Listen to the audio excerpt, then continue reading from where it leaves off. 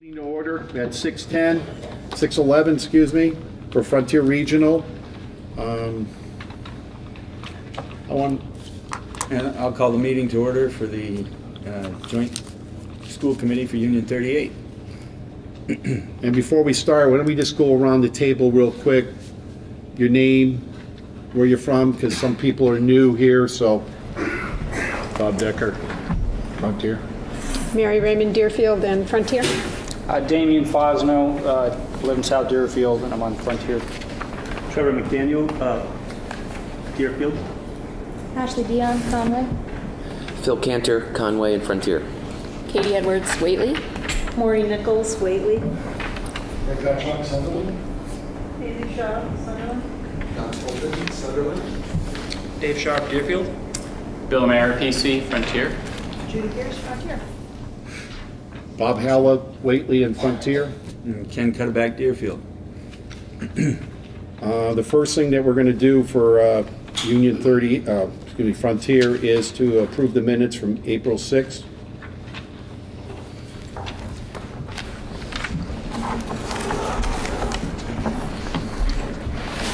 Motion. Second. Good. All in favor for Frontier? Gary? Yeah. Yes, sir. I wasn't here. I wasn't here last time.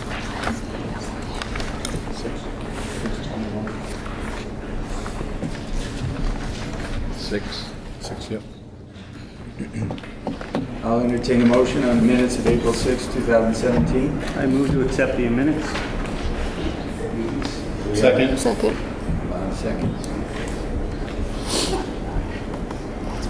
Any discussion? Hearing none, all in favor? These are just voting members. Just voting members, yeah. 1, 2, 3, 4, 5, 6, 7, 8, 9. Thank you.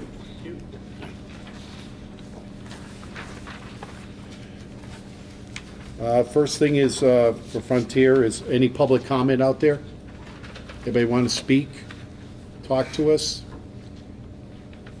Okay. And for the same, you can have public comment for both. New business, we're going to review the Federal Compliance Special Education Program Plan and Statement.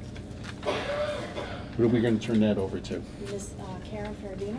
Hi, Karen. Hi, Bob. Step on up. Thank you. I don't want to take too much of your time, but the Department of Elementary and Secondary Education asks that every few years that the school committee chairs and the superintendent and the special education director sign off on what we call the Special Education Program Plan Statement. There's 20 federal compliance criteria in here, and really for PICA Reduction Act, they just ask that we do sign off on it.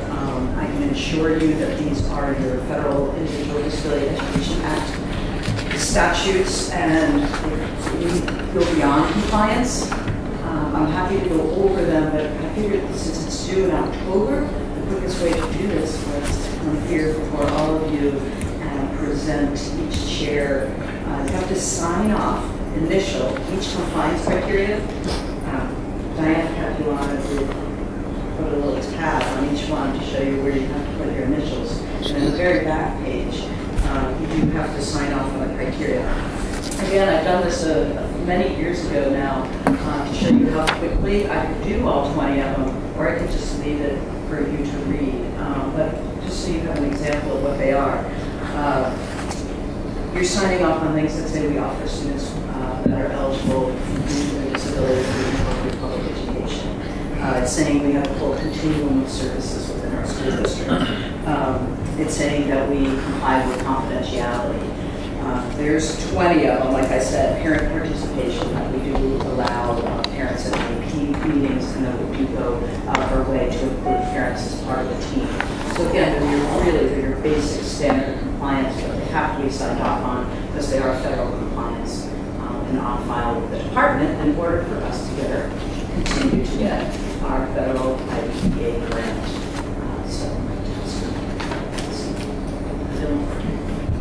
Question? Question? Who else signs off on it besides the school committee chair? The school committee chair, the superintendent, and the special education director. It's a good question. I do not think, oh, and I'm sorry, at the end, the school will sign up on it. Any other? Bob? So move that the chairman be authorized to sign it? I'd like to second that, please. Frontier, all in favor? And I will present to you. Years, you want me to just do it with each chair and at your meeting? Yep. I'll make a motion for the union to have the chair sign. Okay. I'll second that. And since we are 5 different districts, I do need the chair of each district. So would it be more appropriate to take the vote in the individual committee meetings? Yeah. So we'll take it in the individual committee meetings. We'll table your, would you like to withdraw your I motion? will withdraw my motion. Ms. Ferrandino, if you'd like, I will take those to the individual meetings for you. I appreciate the cooperation. Since as the financial person, I have to go to each one. Thanks, Karen. Yeah, thank you. Next. That was fast. We don't want to hang around with ball games on.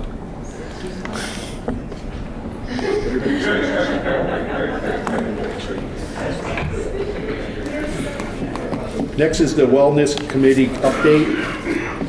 We have some wonderful people on the Wellness Committee. Thank you. Good evening, everybody. Good evening. I'm Kristen Gordon. I'm the principal of Conway Grammar School. And I'm Sarah Mitchell, the Director of Secondary Education at Frontier. And it's been a number of years since we have looked at our wellness procedures and policy. And so at an administrative meeting, we decided that it was time to give that a review. And we wanted to just give you a little bit of an overview of what that process is going to look like and what it might result in. So we put together a timeline for reviewing our procedures is really what we're going to be looking at. We'll also look at the policy briefly, and if there are any changes that need to be made to the policy, then it will come back to each of the school committees for a vote. But at this point, we're really diving into the procedures that go along with the policy. So we put together a very small initial committee. It's Kristen Gordon, myself, and Meg Birch, who's the nurse leader in Conway. And we're going to be meeting July through January to really delve in and make some draft changes or make some changes to procedures and create a draft. Obviously, just the three of us is not enough to review the whole wellness procedures, and we're going to expand that committee. It will at the very least include a cafeteria manager, a PE teacher, a health teacher from Frontier, a parent, and then any additional members that the committee really feels needs to look at it. We decided to design it that way because it's a lot easier for 3 people to develop a draft than it is for a committee of 8 to develop a draft. Once we have the draft, all bets are off and everything's on the table again for that whole committee to review. But we thought we'd be a little bit more agile with 3 people rather than 8 people. We're hoping to have it completed by April, and we present that to the administrative team for their reviews and comments, and then again decide whether we need to make policy changes that we come back to school committee. So after looking at the regulations and our previous wellness procedure plan and other districts' plans, up-to-date plans, the sections that we're going to be covering within this plan, and again, as Sarah said, this is a draft to start from, but as committee members voting, there's certainly building a flexible document. An introduction, the team, the member, and the roles, goals, the actual implementation, what's the plan, what are the practices, best practices in wellness and education, the steps that we'll take, and the standards that we'll meet within the plan. Section for nutrition education, physical activity / physical education. There's a lot going on in the schools besides physical education, so we want to make sure we capture those things. It's also great for parents who might be coming into the district to look at the wellness plan and see some of the great things that we're doing throughout the district. Fitness, health education, community engagement, professional development, and an evaluation process so that we can see how things are working and if we're moving that timelines. So those are the sections that we will cover, or at least we're starting with. We want to make the document reader-friendly, not something that someone's going to pick up and say, well, this is too big to look at, so we want to make sure we cover the key areas. And then Sarah and I handed out to you tonight something called the Smarter Lunchroom Scorecard that we have asked the principals who have been great. We've asked them to ask their cafeteria managers to fill out the scorecard so that we can see where we stand in the district. This is sort of twofold. Number one, give us some information and how to improve the food that we're serving in the cafeteria and increase buying, get our children, we want our kids to buy school lunches. But also it's sort of like a self-reflection or evaluation. So of course when you get to, there's a section, lunchroom atmosphere on the back. Cafeteria staff smiling with students upon entry. Well, most people are proud of their work and they're going to check that. But it gives them some reflection that kids will buy lunches if you are friendly and promote your product. If you do have the trash up, if it is decorated in a nice way. Flory brought some of those ideas to me as a principal as well, ways to increase children buying our products. So we thought it would be great to do a little assessment from the cafeteria managers of our cafeterias. Later on, we might ask the administrators to do it, but this was a first step for us in the process. And our last item, kind of updating about wellness in the district. For years, I've been having conversations with principals and myself, as well as our health teachers, about wouldn't it be great to have a little bit more health education at the elementary school level. And we have a lot of expertise up here. We have 3 fabulous health teachers that work at Frontier. And this year, we've gotten a little bit of federal entitlement money that came our way unexpectedly, not being confused with money that got cut. But we have some funding that could specifically fund somebody to do a little bit of health education. So we're going to try a pilot program this year with grade 6 and bring one of our health educators to the elementary school because of the Frontier gets dismissed at 2:15 and the elementary schools don't get dismissed until 3. We think we might be able to get a half-an-hour lesson in 4 times, just as a little, let's see how it goes, let's try something out and experiment with it. And hopefully that will go well and we'll, look for ways to see it. Thank you. That'd be wonderful. I have a question.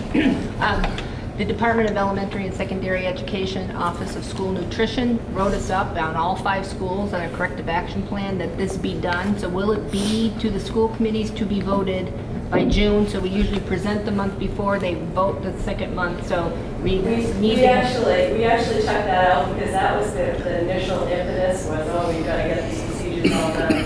Our wellness policy actually is up to date and in compliance, and the school, I think it was Conway perhaps, that didn't have the up-to-date policy, so we should be covered under that write-up because the policies were all redone the last year that Marty was here, so that would have been a year and a half ago. So we're actually in compliance with the policy piece. So maybe you and I can get together, you can tell me where that is so Sure. I can send it off to them and I can get 5 caps finished. Yes. So Patty, our goal would be to have it done.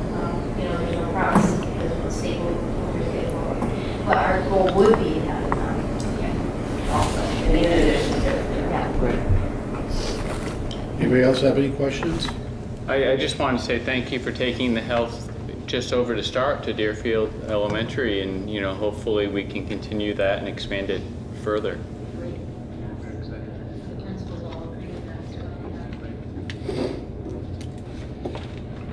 Is this for students and staff, or just for students?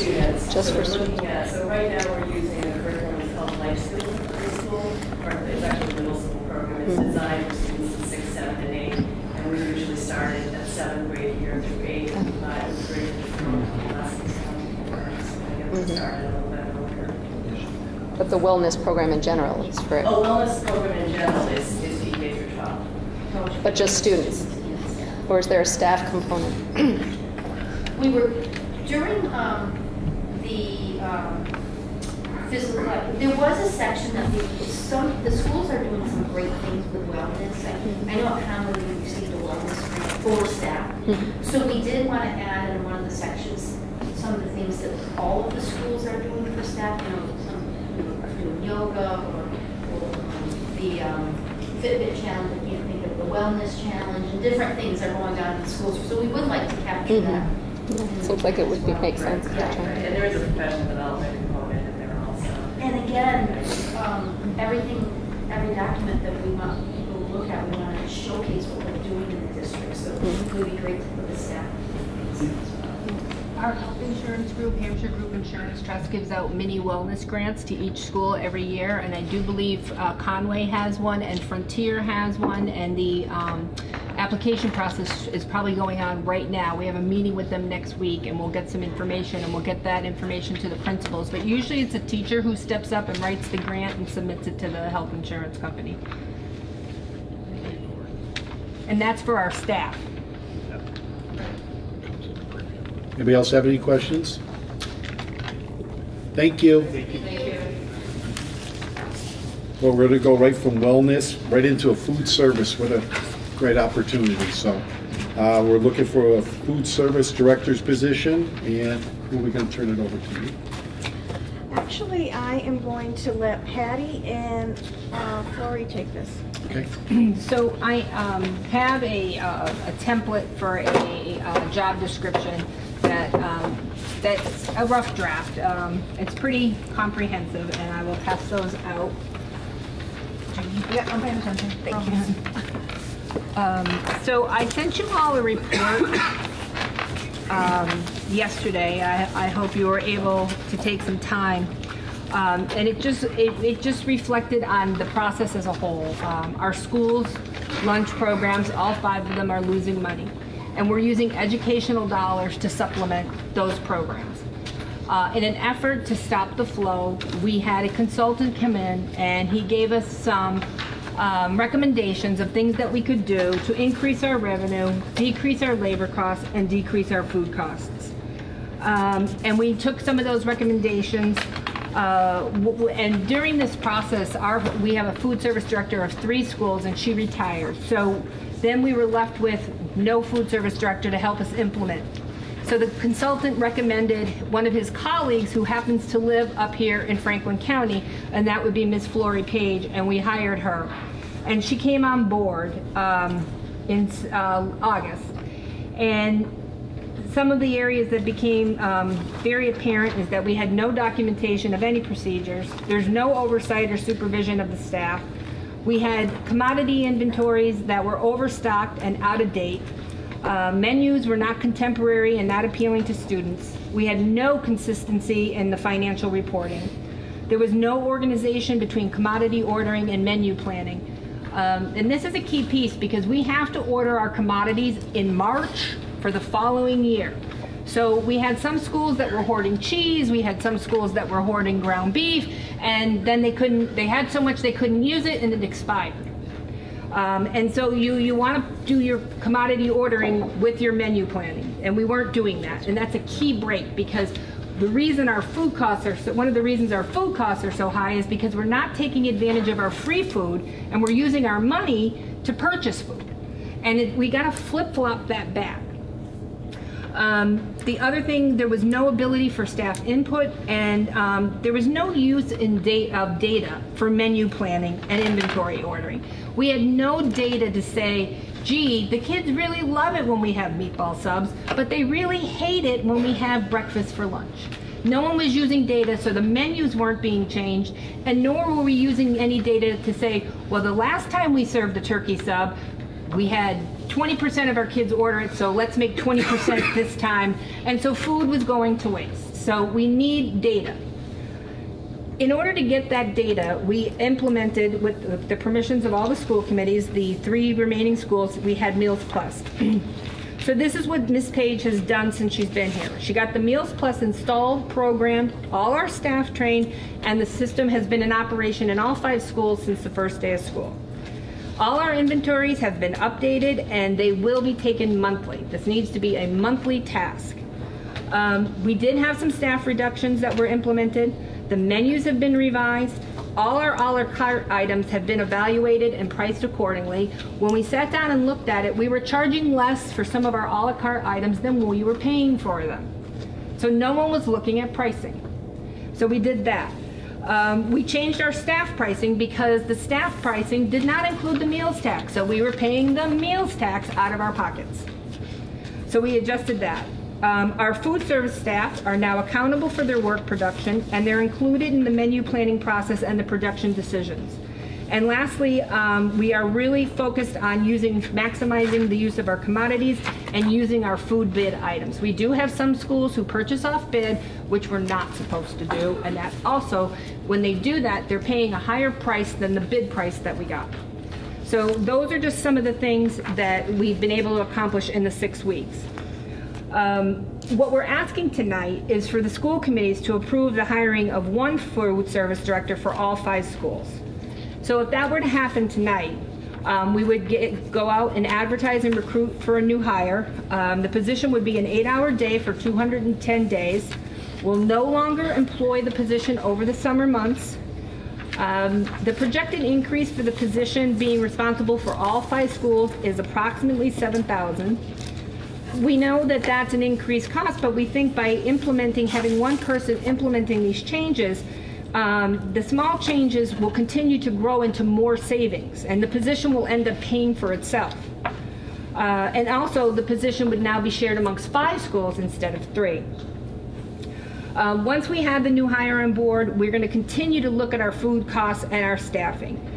When we were looking at this review, we noticed that the wages between the food service workers, between the schools, was disparate. There's no rhyme or reason across the board, and we want to correct that. And also we want to do a restructuring. So we would have one food service director, and then in each building there would be a team leader and then our food service workers. And they would all be trained to do the multiple jobs, serving and using the register. And again, I think the point that that we're focusing on is that we don't want to keep using our educational dollars. As our budgets get tighter and tighter, we're going to have to be making some cuts in education to supplement the lunch program. And I don't think we want to be in that position. So this was our attempt to be preemptive and try to reduce our losses. So we're asking for your support tonight in having this position. And if anyone has any questions for myself or Ms. Page, we'd be happy to try and answer them. I got several. The food service director is going to be responsible to the Georgetown School Committee. No, I'm sorry, I did not. I was cutting and pasting at the last minute, Mr. Decker, so that will be corrected. And the Metro North Collaborative is where they're going to buy their food. Nope, I'm sorry, it's CVS. So I haven't finished editing the report, but thank you for bringing that to my attention. Next question. Where's the food going to be cooked? At each of the 5 schools. We're not going to be cooking it here and transporting it? No, absolutely not. One of our goals is that each school keep their own personality. We don't want to lose that. Each school has their own unique individual styles, and we don't want to hamper that, because right now, if we were to do that, we've got morale, I think, a little bit up. Everyone's like excited, they've got input, and we don't want to crush that. And I think that if we did that, that would crush that. So that's absolutely not a goal. Well, I thought I heard something the last time we spoke about in the presentation. I thought I heard about, I got the impression that was some of the thought was to move the food. No, bulk purchasing. So we would bulk purchase and then bring the food to just the raw ingredients. We could save some money by doing bulk purchasing and delivering the raw materials to the So we're going to be able to allocate the cost to the respective towns it gets shipped to? Yes. Okay. The next question is, what is the proposed salary of the food service director, and how is it going to be split? Well, how it would be split is how we split all of our central office personnel by the percentage of the October 1st census. Yes. Okay.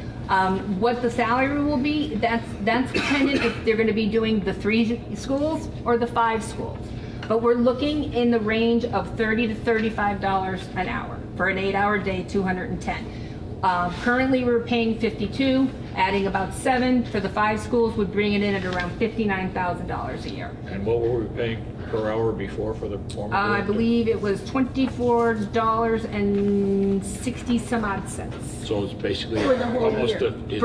But that was for an entire year. Yeah, but it's almost a 50% increase, you know, in what the salary is. We're going to $35 to $36 an hour from 24. But we're also asking for better qualifications from this person.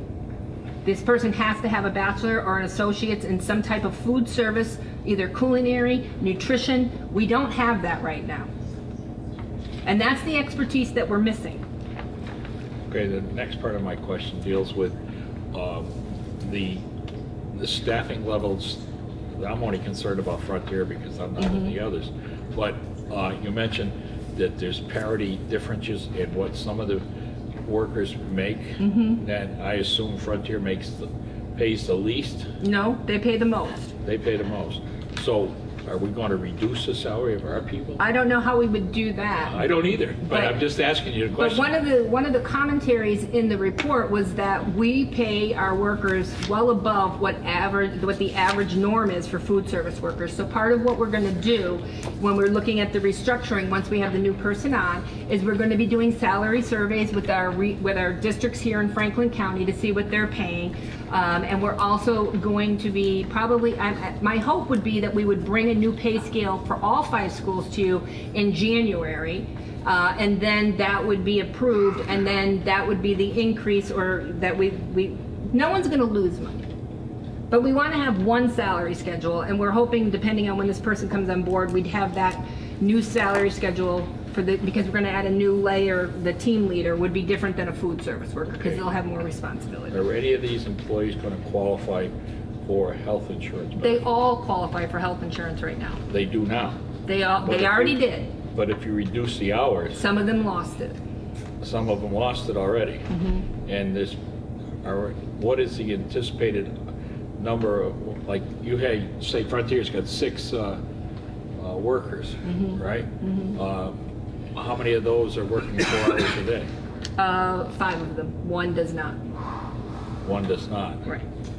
But the health insurance costs are, if they're getting the health insurance, which if they work in the hours, they're eligible for. Correct. And all 6 did, and now only 5 do. So when you stop and you figure what their cost is to the district by the hour, it's substantial.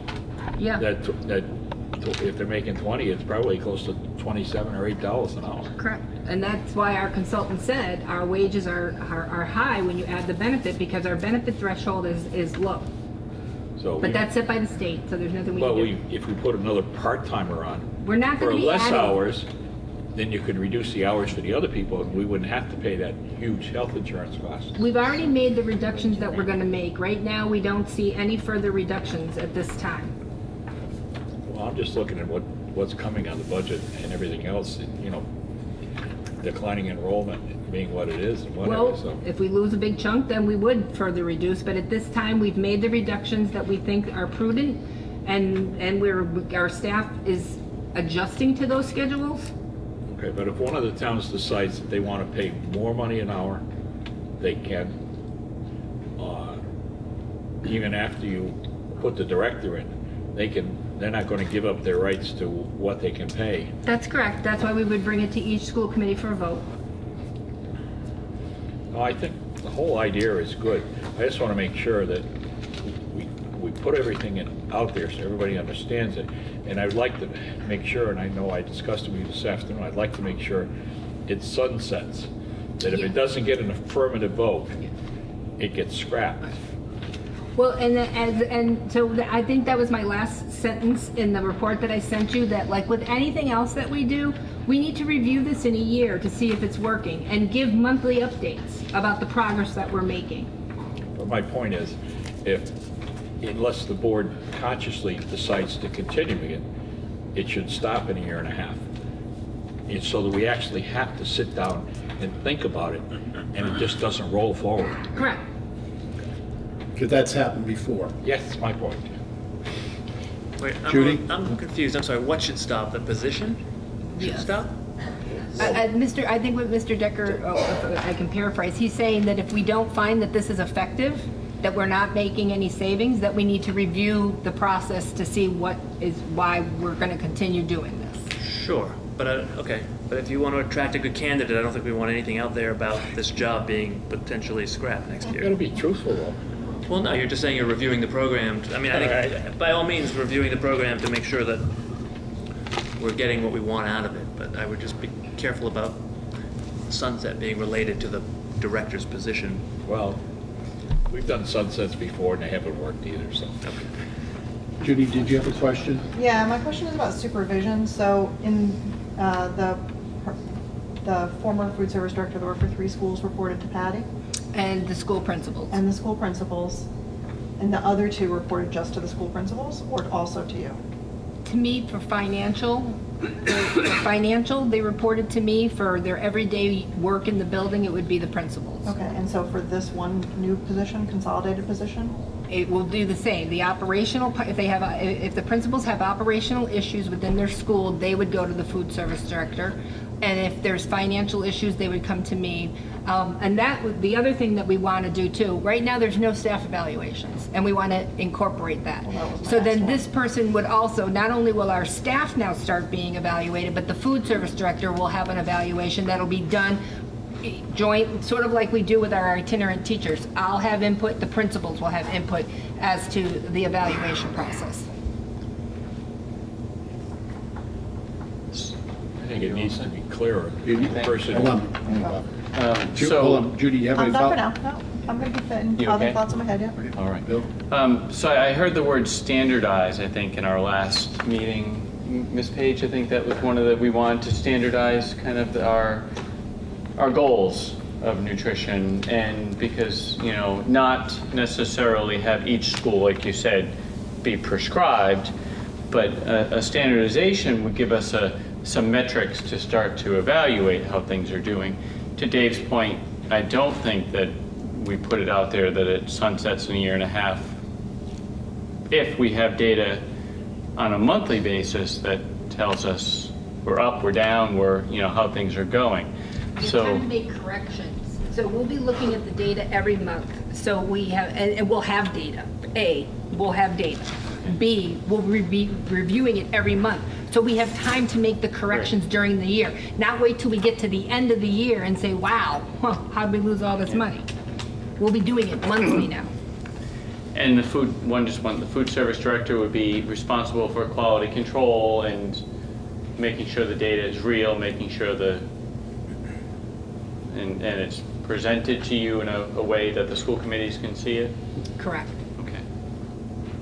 Patty, correct me if I'm wrong, the new computer system at every school for kids who have paid, not paid, received lunches is one of our ways of keeping track. Correct. A lot better too. So every school has spent money to purchase this software that's supposed to help us.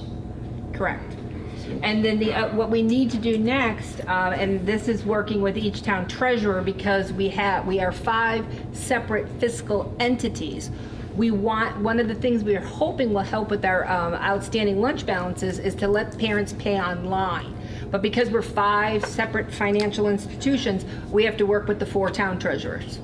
So that is something that Dr. Carey and I have on our list for our 4 town administrators meeting to start discussing with them.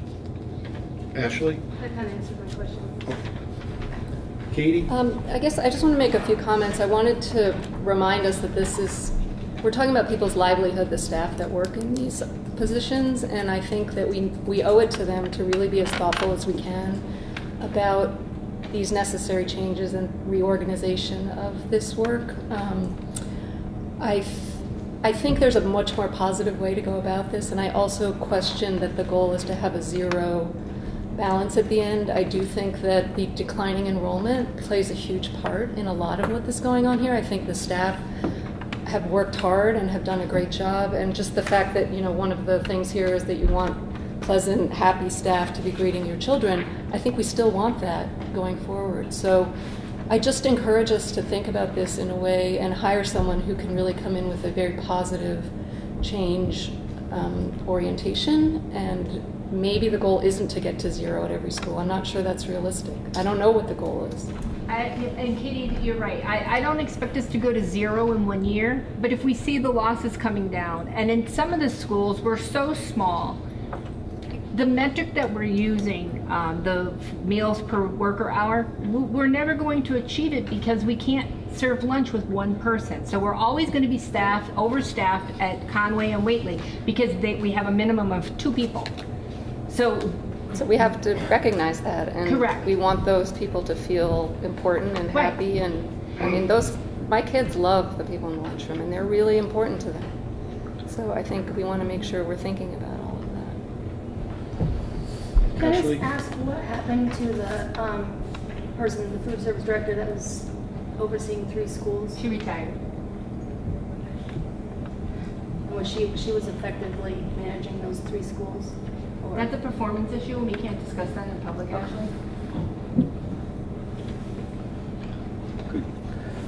So, you had earlier said that, or you had written to us that the consultant was being paid $125 an hour. You had said at the last meeting, I think, that she's working 10 to 12 hours a day since August. So I was wondering if you could give us a total as to right now what we're into for the consultant already, and then what we're into just for the whole idea to get us to this point. How much have we spent? Which is including, we had to buy back the previous food director's vacation pay or sick pays that she didn't use, which was not anticipated in the budget. What did that cost? What did it cost for that report? The report was $5,000. I only have one invoice from Ms. Page so far, and that was $18,312.50 from August 7th to, that was for August. So Dr. Carey and I we did not realize that many hours were being utilized. So I told you that's how many hours were being utilized the first week of September. The need was so great, Mr. Cantor, we didn't have any other recourse at that point. There were no procedures, there were things that just were not. And we had nobody. 18,000 for August, was that, and that wasn't even a full month of August. August, September. No, just August. Just August. So September's more than that. I'll let you know when I get the bill. So we're at $50,000 already just on her. So the goal is tonight to make a vote to figure out what we're going to do and then move ahead and do it. As I said in my discussion with you, we need to find someone, a permanent person, ASAP. But why did you spend $50,000 on a consultant to get us to this point? How is that? To get a superintendent, we spent under $9,000 on a consultant. Is this 5 times more complicated? This is a person who's working. It's not someone we hired to do a hiring process. This is someone who are boots on the ground doing the job that we had no one else to do. It's not, you're not comparing apples to apples. Is it higher than I thought? Yes. Did Dr. Carey and I have a conversation with Ms. Page and limit her hours per day? Yes. But we still accomplished a lot in the 6 weeks that she's been here. This is insane. You ought to be wearing sackcloth and ashes when you presented this. This is insane. If we go along with this food service director's position, where the consultant has been spending all these hours trying to, how much is it just a job for one person, or is it going to need more than one person to handle the direction of this whole food service program? I think it's a one-person job. It's just that we've had nothing documented. So it's like it would be like me. But we now have a procedural manual now, right? No information. We will have one. How much more is that going to cost? I'm going to be working on that. All right. I just want to make sure that we've narrowed it down as to what we need, and it's going to work and work well, because we're the ones that are going to walk down the street and somebody's going to, people do watch this program on TV, and they're going to be asking, you spent how much money? And they're going to be asking, and I don't know what you're going to set for the salary of this food service director. I didn't do the math on it, but, you know, it's going to be substantial. All right? It's going to be a good job. Well, can I just say something? Just clarification, just a question that just came up. If I read this stuff correctly or heard you correctly, I think there was a comment that there's a $7,000 increase for this, estimated for this position over what we were currently paying. So I'm assuming that's including the old salary, and then because the hours are going to be not full-time, et cetera. So there was an estimate that the position itself is going to cost $7,000 more. Correct. I'm not talking about consultant stuff or anything like that, but to your question about but I future, think it's probably, I think, David, it's probably going to be more than the 7,000. well, if it is, then I think then maybe some criticism would be due at that time. But in terms of what's been presented, you're saying it's a $7,000 increase. The salary we were paying, how much did it cost us last year for the cafeteria director's salary at Frontier? I don't have that information with me right here in hand, but we also had to do the retirement buyback and everything else. So it was, I would say it was probably close to $70,000. Yeah. And we were employing them for 260 work days when there was no work in the summer. Yeah. We don't feed in the summer. Those districts that hire food service directors for 260-day are urban schools who have summer feeding programs. So before my arrival, before Dr. Carey's arrival, this person was hired to work 260 days. I'm aware of that, but what I'm trying to get at is long range. Is this thing going to work? And I want to make sure that if we go this way, it's going to work, and it's going to work well. And it's going to take an awful lot of babysitting. I know it's a bad term, but somebody's going to have to stay right at it, and what have you. So it's either going to have to be you, Patty, or Lynn. Well, and to Mr. Sharp's point, I want to add, we're looking to add maybe $7,000, but we're asking for a more qualified person than we have. We don't have the expertise in the district. That's A, why we hired a consultant, and B, why we're looking to make it for all 5 schools, so the nutritional culinary expertise that this person should have will be had. Okay. So we're getting more bang for our buck. Now, one other question, Patty. We paid to buy the retirement and the sick time back. Mm-hmm. Now, that position was shared with the other towns? 2 other towns, yes. Oh, were we reimbursed for those costs? No, we were not. Frontier took those costs. Why wasn't it apportioned? I don't know, Bob, because the other would be, again, before my arrival and before Dr. Carey's arrival, it was set up that one school would pay this amount of money and the other school would pay this amount of money and Frontier would pay the rest with no rhyme or reason to those set figures. So even if this does not pass for 5 towns, the 3 towns that are participating with the original position are going to have to reconfigure how we're paying for it because there's no rhyme or reason as to why we have the setup we have. Well, I'm concerned long range about all the post-employment benefits, et cetera, et cetera. But we're going to be on the hook for that whether we hire a food service director for 3 schools or 5 schools. Frontier is only required for those that are in Frontier. Okay? You could put them on the payroll in the other towns for those part-time dollars. Frontier is on the hook for all central office employees' post-employment benefits. If those don't get apportioned to the towns. They should. They don't. They should. That's my point. And well, we share all these positions. There's no union agreement. One does not exist. We've been to the state. We've been everywhere. One does not exist. So I'm just following what my predecessor has done. We should probably take up the fact of how we're going to portion these costs going forward, because Frontier is in there paying all these costs. We wouldn't have this problem if we went K-12.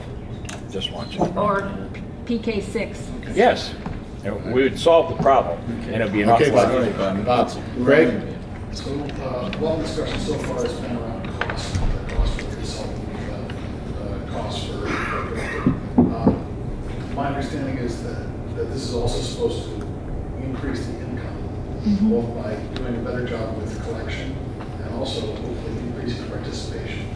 That's correct. So if we look at these expenses as an investment, I think a good thing to do would be to have an understanding as you start running the numbers. What's the expected payback time? where is the point on the calendar where if we'd been going the old way, we would have spent more than this anyway. And that's something I'd like to you put together for upcoming. Well, as soon as I get some data we just finished the month of September, and unfortunately this meeting was 4 business days after the end of the month. So I don't have any September data, but I will be bringing the September data and hopefully the October data to the November meeting so that each school can see already if we have an increase in our participation. Don't forget, what also has hurt us is the fact that they redid, the federal government redid the free and reduced lunch qualifications. So now you have to be economically disadvantaged, which is a totally different metric than what we did lose. So we're already behind the 8 ball already because we don't have as many free and reduced as we did prior. And again, our lunch prices, once the federal government comes out this month with their recommendations for FY19, we may be coming for price increases because we cannot have our full pay prices be lower than what the federal gives us for a free. So those numbers are due out from the federal government this month. And again, we'll be looking at that and coming to you November, December for price changes for FY19. If I could ask a couple of questions, Patty. We're talking about a $7,000 position increase, approximate. Have there been, and you've mentioned reductions in staffing, have there been savings in staffing costs as a result of those reductions? Yes, but again, until I get some comparative data, I can't tell you what those savings were in the month of September. Okay, and then my second question deals with, I understand the report, the summary. I'm looking at an organizational chart that has a food service director and team leaders in 5 locations. The present structure is what? It's the same, except that we don't call the lead person a team leader. Okay. They're the one that manages the everyday operations. They're the one that's in there prepping the food. They're taking the inventories. They're making the production records. Mm-hmm. They're already doing the job, but they don't. So they have more responsibility than someone else who's just doing the serving line. And so then we felt that there needed to be recognition for those additional responsibilities. Mm-hmm. So the structure already exists? Yes, it does. Just with We're different just going to call titles. it something different. Okay. Well, except that 2 of the schools aren't on that structure because they don't report to anybody. No, I put all 5 schools. I put all 5 schools on. On this you did for the future ones, right? But in terms of what we have now, right. Yeah, no, there are 2 So there'll be no new standalone. hires. There'll just be an appointment of someone as the team leader.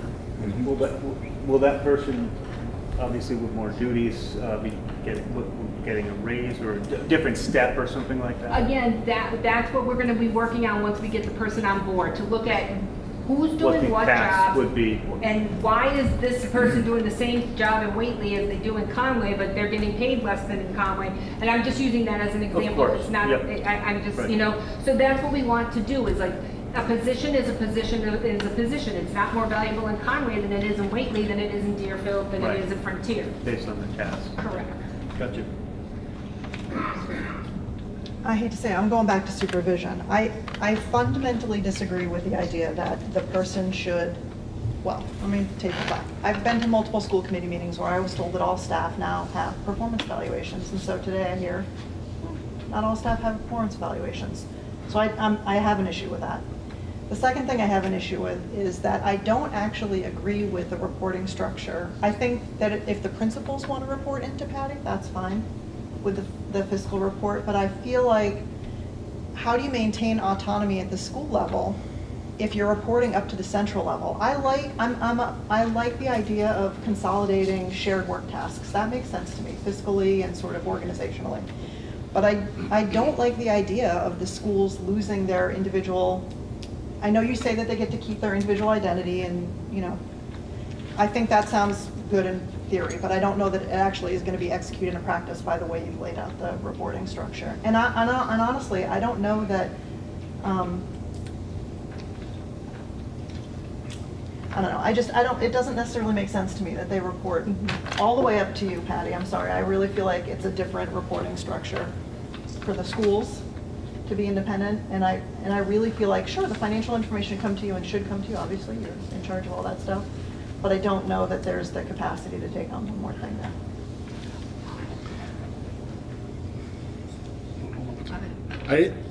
From the Whately perspective of things, I've been on the school committee there for quite a few years. I got off it for a little bit, and I'm back on there. Before I got off, we did hire somebody to come into our school to help with a deficit, and I'm talking back 6, 7, 8 years ago. And we were promised that that deficit would go down, and probably in the last 7 years, we could probably pay 1 year what this director is going to make.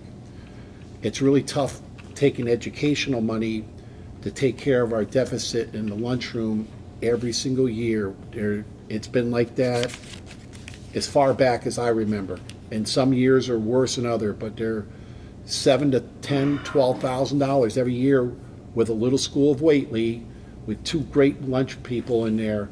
It's been going on, and you know, if we can have somebody to come in to help us commodities, doing it the right way, maybe having the same menus, we buy the right way. You know, it may take a year, maybe 2 years to see something in the red, but boy, it's tough seeing every year, seeing that minus. You know, minus has something to do with people that are listening to us out there that haven't paid for their kids' lunches. I understand that, but there's some other ways too that we're losing money. So, I mean, that's all I want to say. Dr. Carey wants to say something too. When I came on a year ago, there were no, we did not evaluate secretaries, assistants, custodians, lunch folks. People were just not being evaluated. And so starting this year, I couldn't walk in and start changing things, but as of July 1st, the custodians will be evaluated by their principal with the facilities director's input. Secretaries/assistants are being, some of them were actually evaluated last year, but we have an instrument for the secretaries and the assistants, and we are definitely this year evaluating the food service people. And the reason why we evaluate is not so much to criticize or to say, you know, we're unhappy, but really to commend them on the hard work they're doing. These people work really hard. And when I go in there and I see them, and I've eaten lunch at every school, and they're really working hard. But without that documentation year after year, you know, this person has served, she's done this, this, and this, it's not a way to run a district. Everyone needs to be evaluated. Clearly I'm evaluated, and right on down, we're all evaluated, and that's the way it has to be. So yes, it hadn't been done until my tenure, and this year everyone's being evaluated. So that definitely is one. As far as the autonomy in each school, they will maintain that. They will retain their autonomy. What we need is someone to help consistently supervise it and monitor what's happening in the different schools, because what happens is when we have our audits done, we are, you know, this school is doing great this year, and then the next time they're not doing great, the reporting's not okay, we're reporting more lunch served than we have money for. Things are not solid. What we need is someone that, things are not consistent. We need someone to come in and just monitor what's happening, not change the way they serve food or the way they, their own special culture within their own building. In the same way, principals are there and they're not changing the culture of the building, they're working within it, hopefully. We want the school lunch programs to have the autonomy and to, you know, let our stars, we're leaders among leaders, to let our stars shine and show the great stuff they can do. Deerfield is a great example. They just shine. As far as the oversight, it's needed. It's needed. I don't know how else to tell you that. It is needed. And reporting to, there's always a chain of command. So the reporting would come to the food service director, and then that would come up to central office, to Patty, to me. So we need to have that information, but we also need oversight. It's the way you run an organization. So, thanks, Bob. So I don't think anyone is questioning whether we need data, whether we need this information. I think that it's, the way I feel anyway, is adding another thing onto Patty's list is maybe not the best thing to do. You already have a lot under your hat, on your plate. What I'm thinking about is the leads of each school reporting into the principals, if the principals agree to that, because I know they also have a lot under their hats. And then the principals meeting with the director. And then last, so that we know what's happening, is there a committee of us, of the joint committee that knows? Just, I mean, like Phil, like you said, when we went to look for a superintendent, there was a superintendent hire committee. I'm not sure it's the best thing to have everything, all the data come to our entire committee, maybe. And I would volunteer to be on that from Frontier. So in response to that, Mr. Maripizzi, this would not add any responsibilities to me. It actually alleviates the responsibilities for me because I don't have an effective food service director, so I can only look at numbers. Yeah.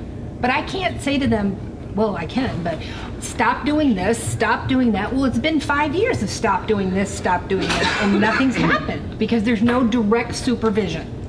And it has added responsibility for us as a committee, as we're losing money all the time. So that's why I'm volunteering and bringing it to a committee perspective. So are you talking about the hiring committee? Because Dr. Carey and I already talked that it would be a committee to hire this new person. And it would probably be myself, the high school principal, Mr. Modesto, probably one of our elementary principals. It would probably be one of our food service workers.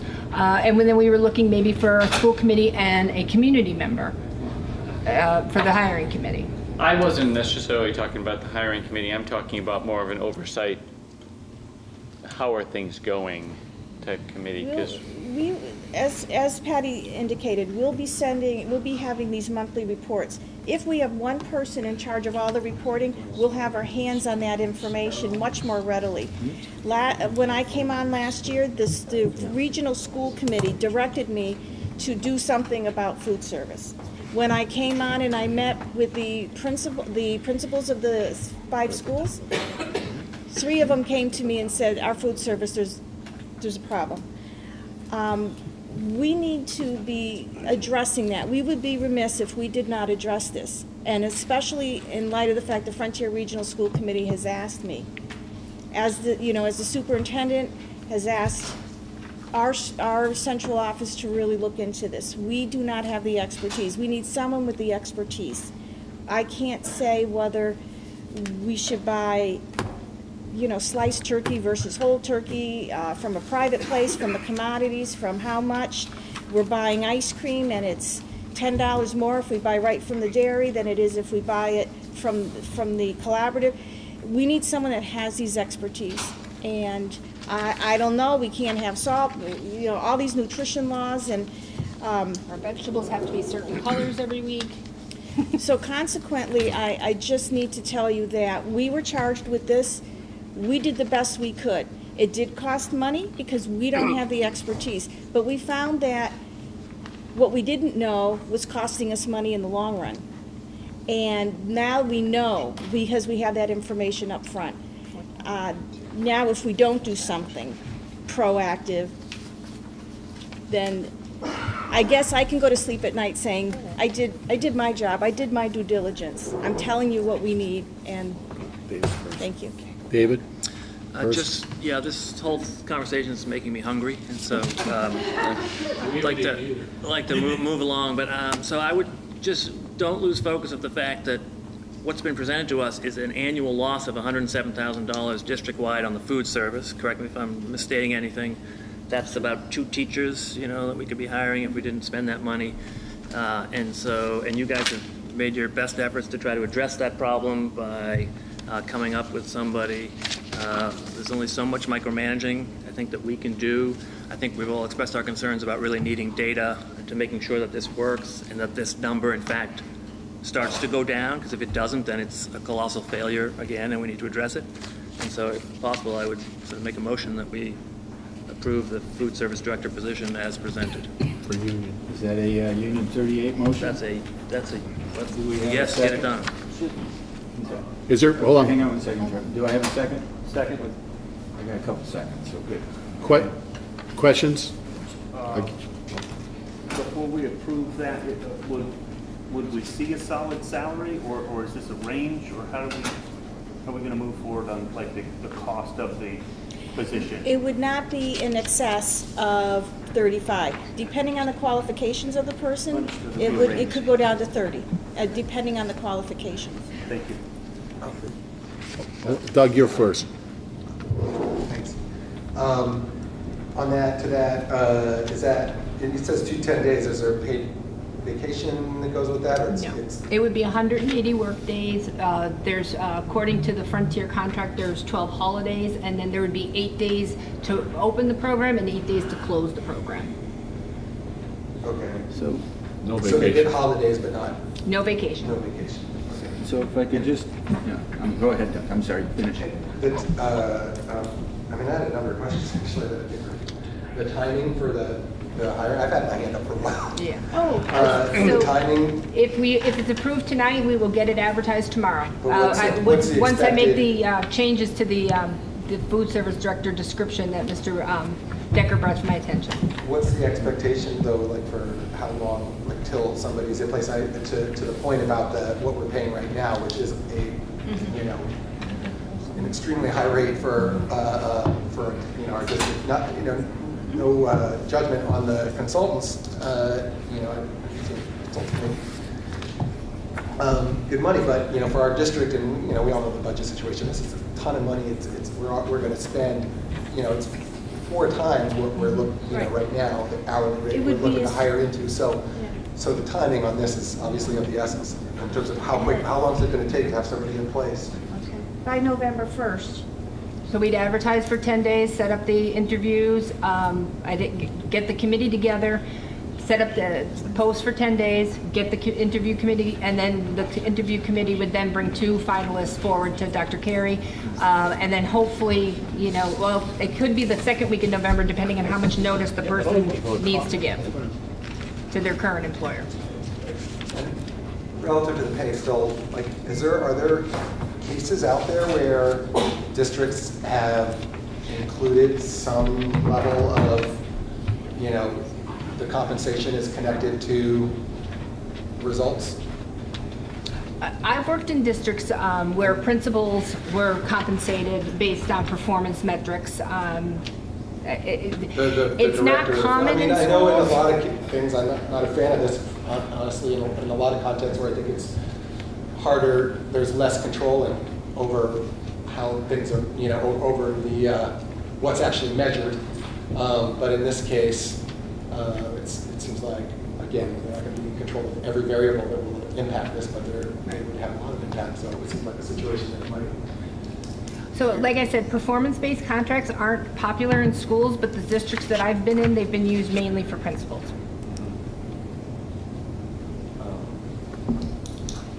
You got another question, Doug? Go ahead. Well, on the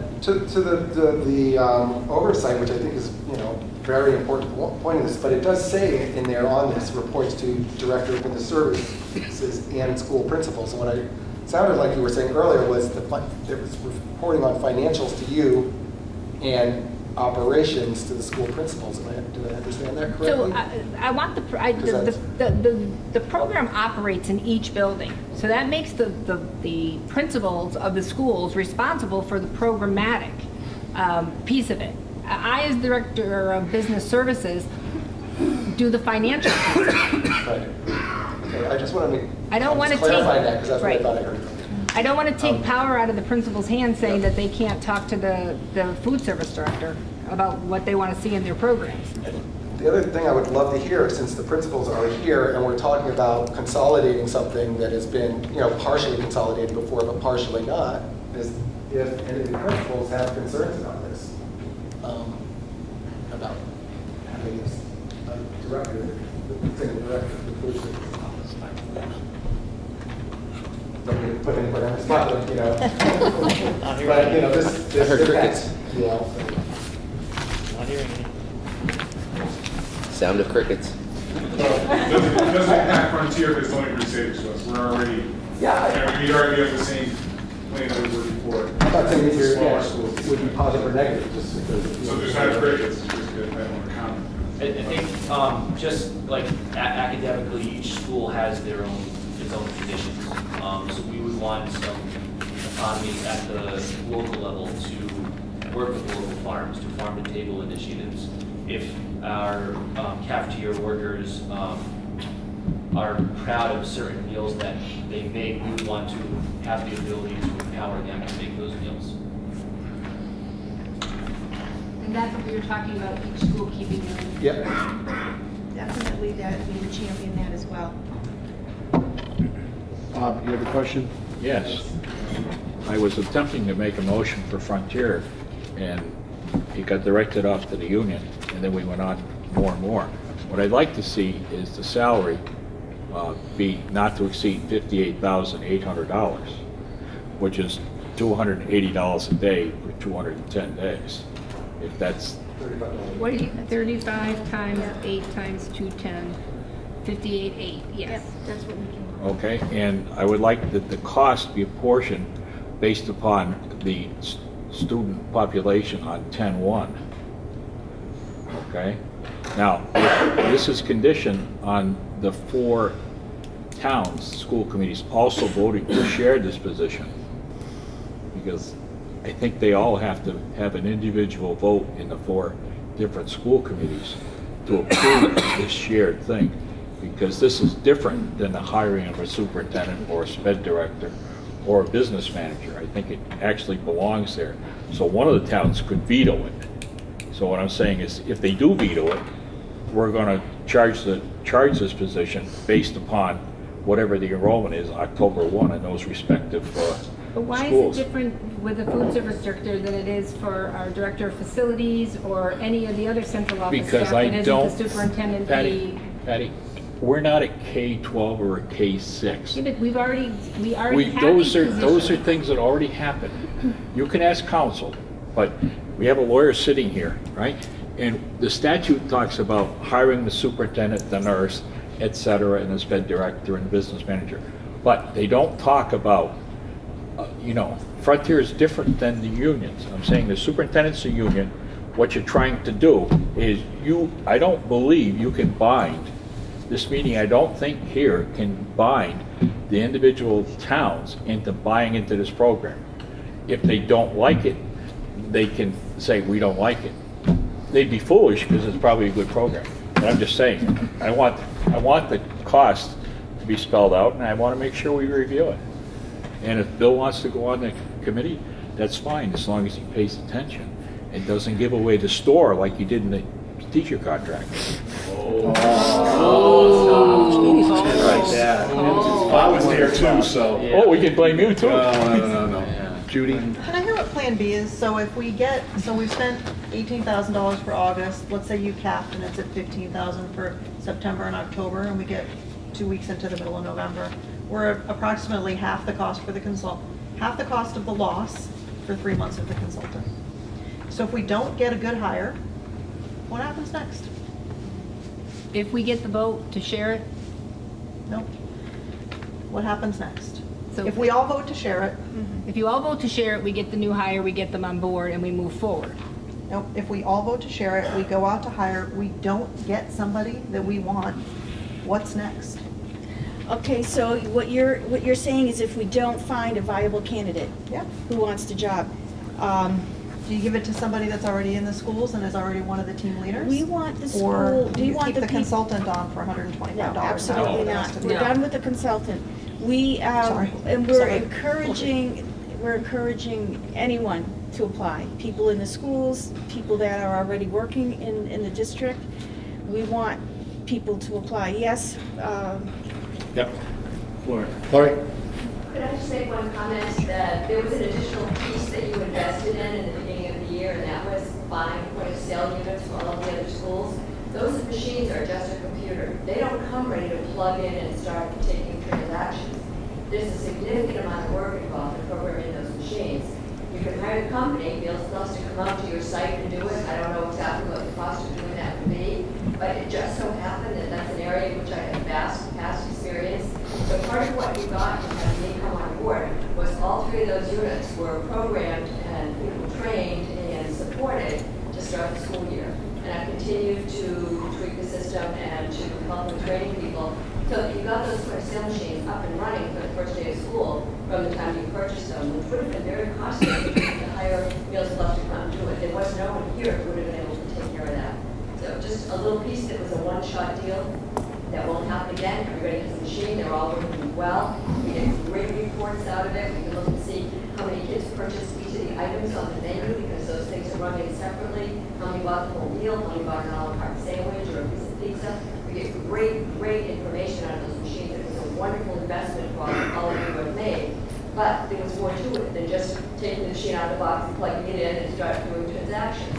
And I did take quite a bit of time getting those up and running and continue to take time to support the people, get them trained and comfortable, and even learning to run some of the reports as I've worked with principals on running reports, and more time will be spent looking at the analysis of what our sales were in September as we move forward. So there was an investment that you won't have to make again as part of this project. And that contributed to the high cost of having the consultant in here, was bringing those machines online, and which eventually, again, is an investment because eventually we will save money because we'll have weekly reports on who owes and who doesn't owe and how. What's being bought and what's not being bought. So is experience with that point-of-sale purchase system part of the job requirements? 'Cause I don't see it listed. I see technology, but I don't see the actual software system listed. They could be used. Yeah, right. Okay. It needs to be a point-of-sale system so that someone will be able to step in and take over. I can change that to preferably Meals Plus, Judy. No, I was just asking. Ashley? A huge component, from my understanding, from the Meals Plus was for parents to be able to pay online, which hasn't been up and running yet. Do we have like a time frame on when that is going to happen, or? So our next meeting, go ahead, Doctor. What we need to do, again, is to work with the 4 towns. And so I meet regularly with the 4 town administrators. We need to come up with a way that we can allow the parents to pay without paying an ATM fee. So if you go to an ATM that's not your bank, you pay $3 for each time you use it. There is a fee right now to use, to be able to put money on the account. We need to make that more consumer friendly, no fees. We need to, and each town has their own different way of collecting money, their own different banks, and again, there's an economy of scale that we're missing because we're 4 separate schools. We need to actually see if we can't tighten that up. If we can get the towns to all pick one bank for our lunch services, and then we would pass on that savings to our families. I just feel like I voted on the Meals Plus program for that whole encompassing thing, and that maybe it should have been done before we went to this step. And I also just want to point out that this is a well-written job description. To me, it looks like an impossible path to find somebody that meets every single qualification on here. I think it's going to be it's going to just point to either hiring 2 different people, or, I mean, you couldn't pay me enough to do this job. This is an incredible thing that you're asking one person to do, manage 5 schools with 5 different ways of doing things, Actually, with I've people been that have been there for 20 years. Schools. I've been in districts with 13 schools, and we had 1 food service director. All right. And I think I need to point out that a lot of these standards that we're expecting our new food service director to have, our consultant has already laid the foundation, has already laid the groundwork. So these procedures and practices are in place because we've invested the money in getting Flory to do this for us. We had nothing. We had nothing written down. We had nothing to go on. Now all this stuff is written down, so the person coming in would just have a nervous breakdown. I'm not saying that nothing needs to be done. I'm just saying that this list is. Well, we went, the food service director description we had was very skeletal. So yes, maybe I went too far in the other direction. And maybe I can pull some of it in. But I mean, anybody that's in food service, they know this is what DESE requires. These are the areas, so I highlighted each one. I mean, I could condense this, absolutely. But I spelled out each and every individual task that we get rated on by DESE. So we were so our job descriptions have not been updated in a million years, okay? So what I'm trying to do is what I've done in other districts. You line up the job description to what they're going to be evaluated on. So there's no surprises when the evaluation comes because it was in the job description that it was expected. And that's what most companies do. You line up your job description to equal the evaluation tool. And other duties as required. Just real quickly, based on that comment, are we shooting, is that $50,000, $58,000 a year realistic? Because again, I worry that we'll get to, November, halfway through November, and we just haven't gotten anybody. If this is too, I don't really know, but is it too strict? Is it, I think it's, like you said, you have to follow these guidelines. It's the right, it's the right move going forward to consolidate and get this thing organized. So have that and say, but what, I'm just worried, are we shooting too low for the tasks we're asking for? Or you think it the feels salary good? one? Yeah. To me, the salary feels good. And what Dr. Carey and I did was, I always go east.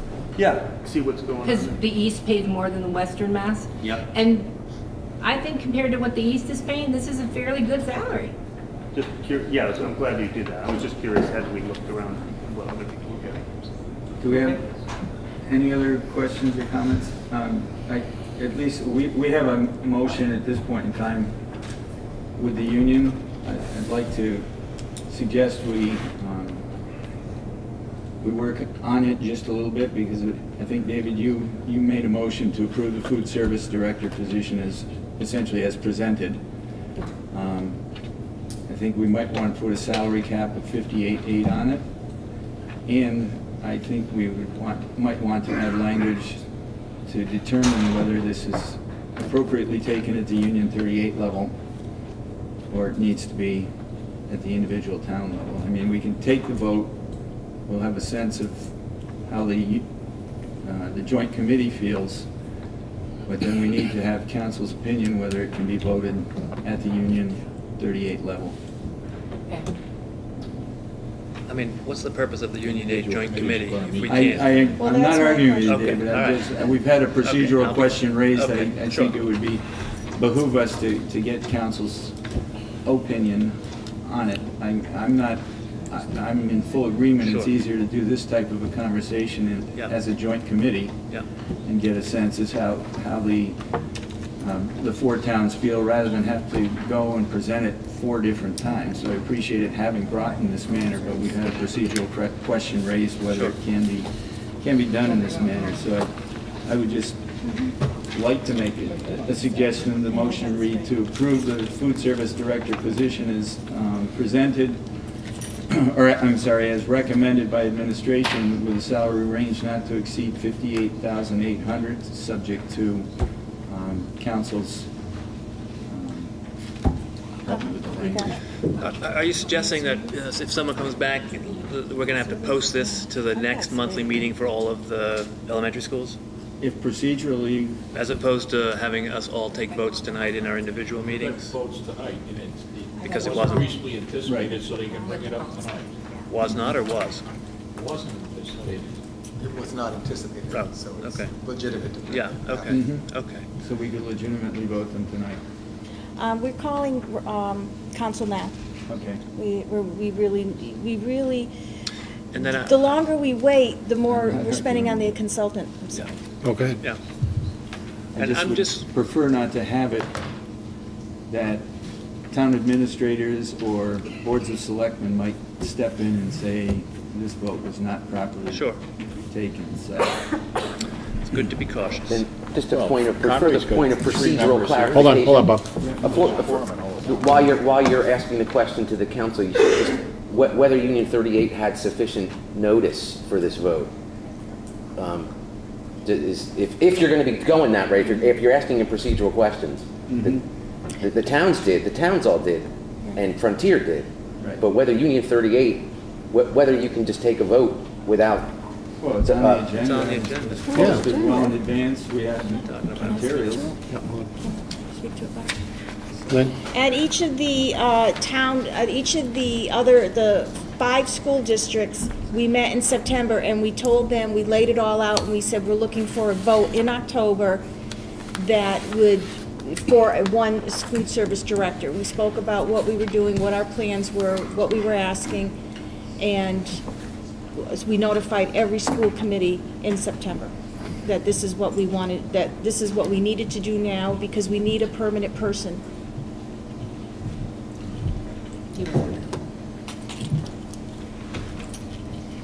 He wasn't available. And So I'm sorry. take a provisional. You can take a provisional vote, just like a game of golf. At the union level, and then we can vote in the individual meetings as well. So. Right. So we're very concerned about the timeline. Well, so my suggestion is we'll take the vote on the motion to approve food service director position as recommended with a salary range not to exceed $58,800 per contract year, period.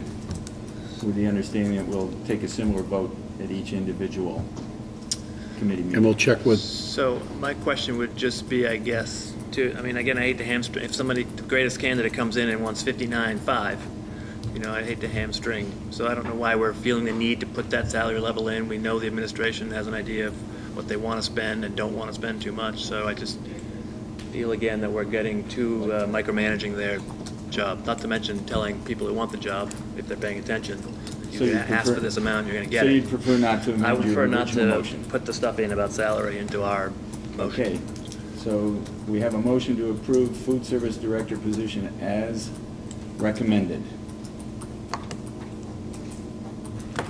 Trevor seconded, right? Trevor seconded. We had orders and pizza. Or Gregory seconded. Gregory seconded. Okay. Do we have any further discussion in the Union 38? Excuse me. What's that? I said, please no. All those in favor? All those opposed? Just call it unanimous. I didn't see. Oh, one abstention? Or Phil? Is that an abstention? Phil's not a voting member.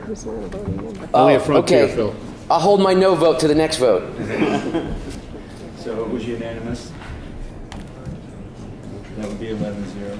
I move that we establish the shared cafeteria director's position to be apportioned based upon the student population enrollment of October 1 in each year, and for the current year going forward, which was the other day, at $58,800, not to exceed $58,800, and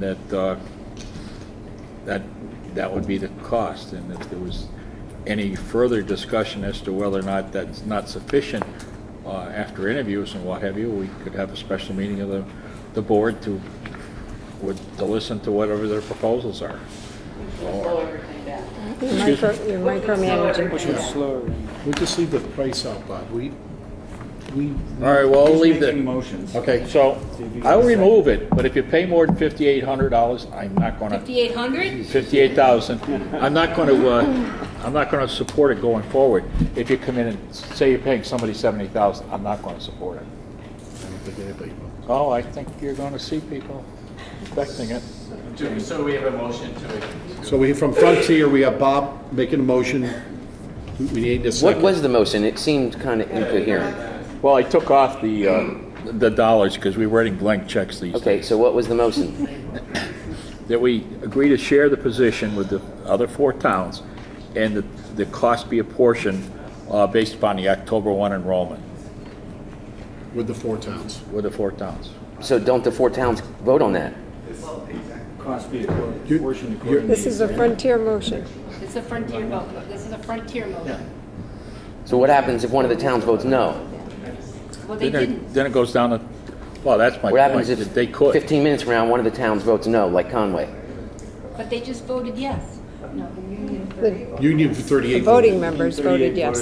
Well, there's only 3 here, and 2 out of the 3 voted for it. So I think the same thing would happen in the school. 2 out of the 3, but there are 2 members that aren't here, Patty. I understand that, but Correct. we're going to have the meeting in 15 minutes. So, let's, You're right. Clear as mud.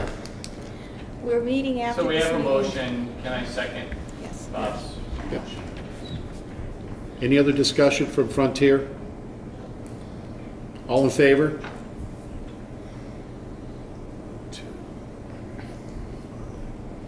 Judy, you're not voting. I'm not voting yes. 5 against? Oh, do we have to wait this? Yep. Okay, hang on. Let me. Well, it's, Okay. we have to record it, but it's Phil, going you're to a pass. no, right? Because there's a quorum here. Mr. Decker, you're a yes. Mr. Fosno, were you a yes? Mr. Fosno, were you a yes? Yes, I was a yes. Mr. Maripesi? Yes. Mrs. Raymond? Yes. Oh, you're a full one. Mrs. Pierce, you were a no? Correct. Ms. Roberts is not present. Mr. McFarland is not present. Mr. Smith is not present. Mr. Holla? Yes. It passes 4.94 to 2.05.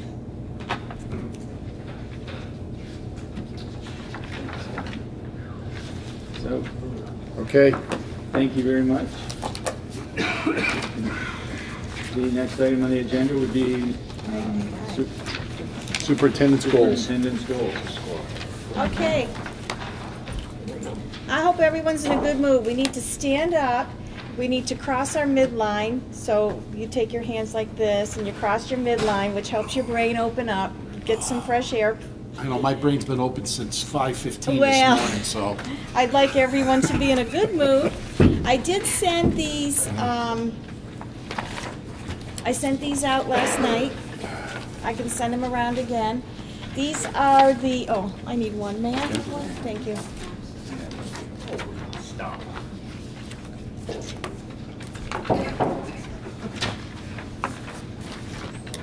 So these are my goals for 2017, 2018. And again, just like last year, these goals are not specifically made by me. They're not my dream come true. These goals were made with a team, and a team of excellent administrators that I work with. I work with the finest administrators around. They're very supportive, and we try to work together as one unit moving forward with one voice, and while keeping our individual personalities at each of our schools, which we do. Each of our schools are entirely different. But we have some overarching goals together that I work with my team. And the question is, how do we define success? What are our children doing in their classrooms? I go to classrooms, I see small groups, I see technology playing an ever-increasing part in the learning, which leads to personalized learning opportunities. I see students engaged in every single classroom I visit. They're not just sitting there having an adult impart wisdom to them. They're actually taking part in constructing their own learning and their own knowledge. This, more than anything, is what will allow our students the opportunity to excel. They will learn, they will become better learners, they will become more knowledgeable, they will become better problem solvers because we give them a chance to work on their own problems in activity-based learning. We let them work in groups, we let them learn from one another. Some are teaching each other, some are learning from their peers. What we're doing here with differentiation in this district is, I would say to you, we're ahead of the curve. There's not a whole lot of traditional teaching going on. We're engaging in research-based best practices. My first goal is Again, and I'm saying 100% of our teachers will be able to demonstrate evidence of meeting the needs of our diverse learners. Our learners all come to us with a different profile, the same way we're sitting around the table with a different set of backgrounds, different profiles, different ways we learn. We want to be able to reach our children where they are. I see this happening. I walk around the administrators, I walk with the administrators, the formal observations and evaluations that we give our teachers, and learning blocks that we record. So what we have is a group of administrators going to each different school and recording what they're seeing. And then we look at that data at our retreat, our administrator retreat, and we're looking for student achievement, student engagement, student love of learning. I see kids engaged in everything. I see them going around happy. I see groups where they're working together industriously. We have some great things going on. Just a real quick case in point. In Sunderland, we have what is called Science Buddies. It's a program that's being piloted where the 6th graders go into the kindergarten class and they work on problems. They solve engineering problems. We have a great collaboration with the Hitchcock Center for science. We have the most active and incredibly enthusiastic elementary coordinator for curriculum who is in there doing all this with all the different schools, supporting teachers in all different ways, because again, teachers have different profiles and what their passions are. In the high school, we have our secondary coordinator working with the teachers in math and bringing newest and the most recent learning to those teachers, and they're growing and learning. And so we are really on the cutting edge. But I would say to you, we started the differentiation the year before I came in 2016. Last year we enhanced it more through PD, and we continue to enhance it with collaboration among the grade levels, at the department levels in the high school. We have a lot of technology training for personalized learning, and so this is something that we want to continue. It's a continuous growth that we're looking at. My goal for number 2 is the Special Education Task Force. By 2018, the Special Education Task Force will provide a clearly articulated vision and goals for increasing our students' access to the curriculum.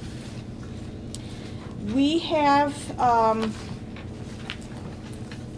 our goal is to decrease the impact of students' disabilities while increasing participation in their natural environment to enhance the notion that both regular and special ed teachers form one system of support for all children. So no longer is it this child is special ed, they leave the room, they go to the special ed teacher, and they take care of that curriculum, and I work with these kids. It is a collaborative classroom, an inclusive classroom, and we're trying to do team teaching, and what we need to do is work on developing our true collaborative approach to professional practice. What is happening with the Special Ed Task Force? They're doing an evaluation of the program we have now and an improvement plan of district-wide practices and procedures. This is going to be an ongoing learning plan for the special ed and the regular ed collaboration in the district. What we wanted to do is tighten that up to see and make sure that we are all working together to form one line of support for these kids. Family and community engagement. We talk about communication, outreach. One of the things that I was asked last year on my evaluation was to increase communication. So the district, under the superintendent's direction, will continue to develop communication systems within and across the school district and within the greater community as measured by biweekly newsletters. I send newsletters to the school committee, not about issues, not about things that need to be discussed in open meeting, but this is what I'm doing, this is where I'm going, this is what I'm doing. You look at the food director and all the things that they're responsible for, and then you think, oh, what is the superintendent of 5 districts responsible for? What is the superintendent doing? And how many things and issues and things that I'm dealing with. So I like to keep you informed on my comings and goings and the great stuff I'm seeing. Monthly messages to families. I have been writing superintendent messages each month, putting it on the website. Now I'm going to be sending those same messages home to the families so they can get it directly in their own mailbox, their own email box. Let's see, monthly messages to families, monthly and bi-monthly meetings with the 4-town administrators. I'm working with the 4-town administrators. We're working closely. Right now we're working on some insurance stuff, these changes that are coming with the Hampshire County Insurance Trust. We talk about, well, we're doing a bond for Frontier Regional. I invited them in. We spoke about what the bond will be, the bond proposal. We're planning for the October 24th meeting. So we're doing a lot of collaboration and working together with the towns. And it's a good relationship. I attend select committee meetings more often in the spring. I've been to Whately in the summer and the fall. And the goal is at least 2 articles about our school will be published in the local newspapers monthly. So I sent about 3 to 4 ideas to Greenfield Recorder just this week. So hopefully that'll work. So we're working hard on outreach. And then professional practice, my training, the superintendent, I have done my some suggestions for outreach that the team came up with, my administrative team, when we talk about this. A video tour of the new central offices, posting a slideshow of a day in the life of Frontier Regional and Union 38 schools on our website. What makes us great, going around interviewing students, what makes us great? What makes us the place to be? And a screencast of our standards-based assessment so that parents can really understand what our new report cards are all about. Professional practice, by June 2018, the superintendent will have completed her 2nd year as a member of the new superintendent induction program, cohort 7, as evidenced by successful completion of all assignments. Last year, I completed everything that I was assigned to do. I went to all the meetings, and this year I will continue that. Last year was 8 meetings and 8 hours a month coaching.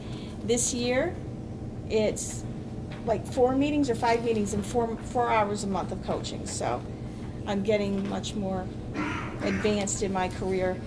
And then also too, I participate in monthly collaborative meetings with the regional superintendents, Franklin Superintendents Group, Connecticut River Valley Superintendents Roundtable. I attend trainings. I'm going to Western Massachusetts Western Massachusetts reunification training at the end of the month because stuff keeps changing.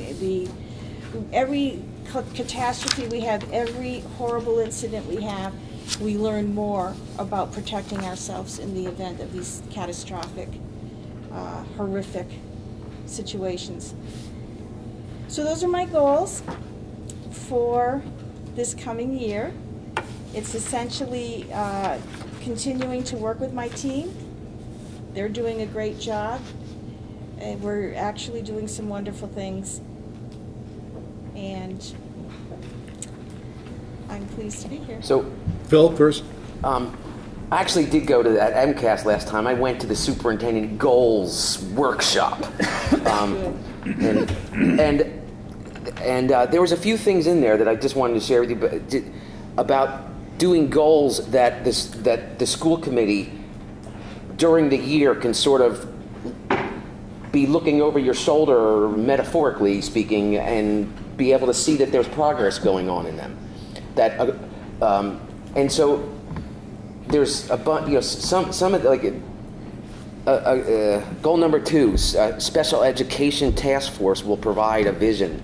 That seems like it's a special education task force goal, and it doesn't tell us anything necessarily about your direct role. The instructional practice seems like that's a teacher's the differentiation. That's all what they're doing. It's not necessarily you. I get that the outreach, that's you, and that would fit under the, we can see that stuff that's and the professional practice. I understand that NSIP cohort, that everybody but there's no like failing grade. If you have a pulse, you pass that workshop. It's not quite that easy, but. So I don't know that tells it. What I'd like to see is a commitment to increase or to attempt to increase enrollment at every school. A commitment to go to every annual town meeting and to speak coherently and intelligently and passionately at those meetings. But that's what's important to me. But in general, things that we can sort of see that you're doing work better as goals than sort of things that are hidden in the nebulous administrative cloud. Damien? I want to kind of bounce off what Phil said too. Some of the goals on here are admirable, and I'm glad you talked to your administration about them. But one of the biggest glaring issues I see on here, and it became very apparent during the discussion about the food service director, is there's nothing on here about finance or budget. And if I'm not mistaken, one of the biggest primary jobs of the superintendent is budgets and the budget process. And the budgets are getting tighter and tighter every single year. Sunderland didn't pass their budget last year. As a whole school, we did pass it. We're talking about a $3 million bond. And it would just be nice to see a goal in here on that whole process. And student enrollment is one of them. As it goes down, that affects our budget.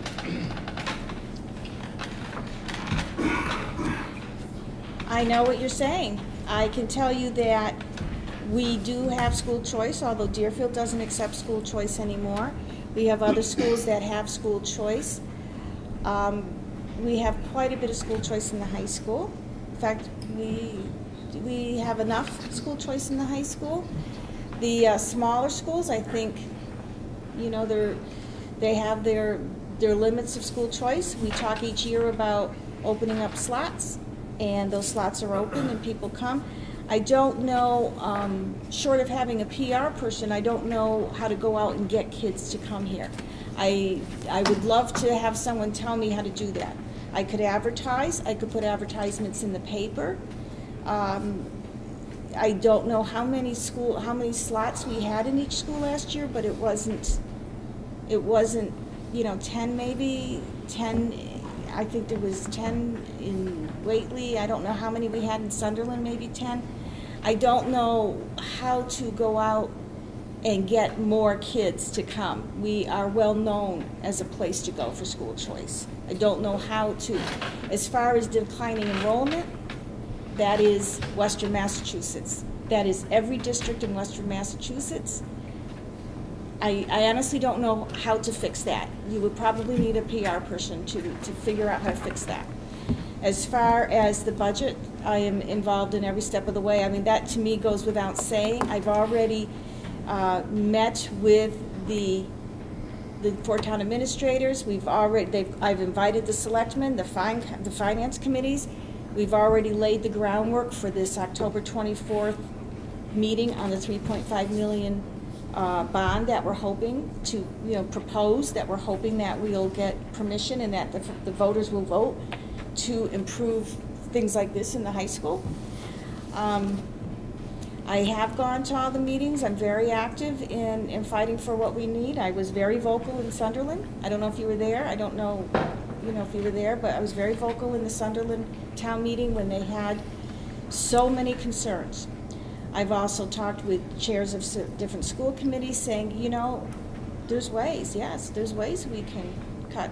Deerfield, I promoted cutting some money because I knew that with the shortage in school choice this year, we would be looking at a harder time. And it was difficult because none of the schools want to cut any money out of their budget. I'm not saying you're not doing that. It would just be nice to see it as one of the listed goals, not to take out any of these other goals, but just as a goal that, you know. So, yeah, and as far as the Special Ed Task Force, that is happening under my guidance, and these people are meeting, and it is something that will have budget implications, because we need to figure out where we're spending our special ed dollars, because special ed is a big part of our budgets. So yes, it's all related, and I could be more clear. Last year I had 8 goals, and I felt I met them all very well, and I didn't get that sense from the school committee that they were as impressed with the hard work I did. So I thought this year I'm going to keep it simple. I worked with my coach on these, former superintendent. I worked on these with my coach, and actually I worked with another superintendent from an Eastern Massachusetts school district, and we kind of came up with them together, and I'm trying to give everyone what they want, and I'm really working hard at it. Judy, you're first, if you still. Okay. Elaine? Well, I was just going to add to that special education, attending to that would directly impact the budget in terms of keeping kids in district, reducing out of district placements, bringing kids from other districts into the program in our district. You know, that we offer Frontier some really amazing special education programs, so that does directly impact the budget. I also think that your increased communication this year has already been noticed. I do challenge everybody here to read everything that Lynn sends out on a regular basis, because if you did read what she writes on a regular basis, you'd be very aware of all the things that she's doing on a regular basis. But sadly, I think sometimes people see those things and don't either skim them or don't thoroughly go through and read them. I did get some recommendations this week, maybe using bullets and less information, more white space, and I agree. Why don't you just text it all to us?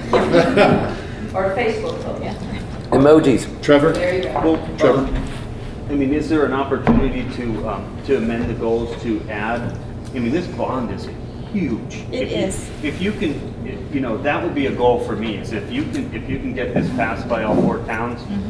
So it's a Hercules effort. I mean, there's a lot on these. I know I wasn't aware we weren't going to discuss this at all today, and I know we have the selective meeting and later town administrative finance committee meeting on it, and I know Frontier probably has already discussed it. But as a union, we need to just if you can get this passed, that's a major goal. We need to kind of break this out a bit more narratively and talk about what's more safety, you know, instead of a punch list and just, you know, a dollar number that's astronomical for the towns that are looking at $30 million sewer, $8 million library, senior center needs to get done. There's major expense going on in the town, and then to get a, hey, $3 million, you know, hello, for the school. And I'm not saying none of it needs to be done, or I would just, more of a narrative of, and this will be a discussion, I'm sure, at the August 24th meeting, but if this is such a major part, a major function of your duties this year, that I would certainly amend your goal, or if you have a spot to put it on, that if you can pull this off, that's a huge task. And you know, I would think you'd want credit for that. It's going to be a hard role. It's hard because I am looking for credit, but mostly I'm looking for respect for the complexity of this job. And I'm looking at my predecessors and what they were required to do versus what I'm being required to do, and I'm starting to wonder. Yeah. Well, I just think it's a huge task, and if, you know, I think it's going to be a big job to do, and I just think it's a big, and not that you won't do it, but I just think in here we could have that, you know, as part of a budget. Katie, you're next. I did want to echo Damien's comments about the superintendent's job is to steward the budget and to steward the finances of the schools. And I don't know about other towns, but Whately's getting a lot more pressure. We are the biggest expense of the whole town to really be more clear about what's the value that we're getting for this money that we're spending. And I would push back and say there are things we can be doing to make the schools better and to attract more people to move to these towns, to send their children to these schools. And I think we should be thinking about that. And I don't put that all on you, but I think that the superintendent has to be the leader that carries that message for us. And so, for better or for worse, that is the job. It's a very hard job, I'll give you that. But I guess I would like to see a goal that sort of puts a stake in the ground about To try to get people to move to the towns and come to our schools. Well, no, I mean, we can't hold you responsible for that, but for trying to put together budgets and telling a story that helps share the value of what is so great about these schools and how do we try and attract more people by virtue of that. And I can't wordsmith it here in this minute, and maybe we take a break and come back to it for another meeting, because I know some of us would like to get home. But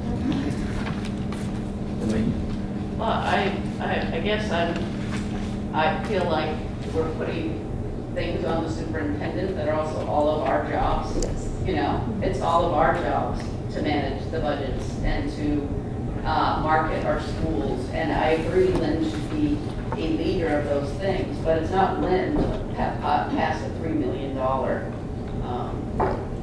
budget item. You know, that's all of us actively getting out in our communities and saying how important it is. And it's all of us who should be marketing our schools. It's all of us who should try to be getting people to move town, not just the superintendent.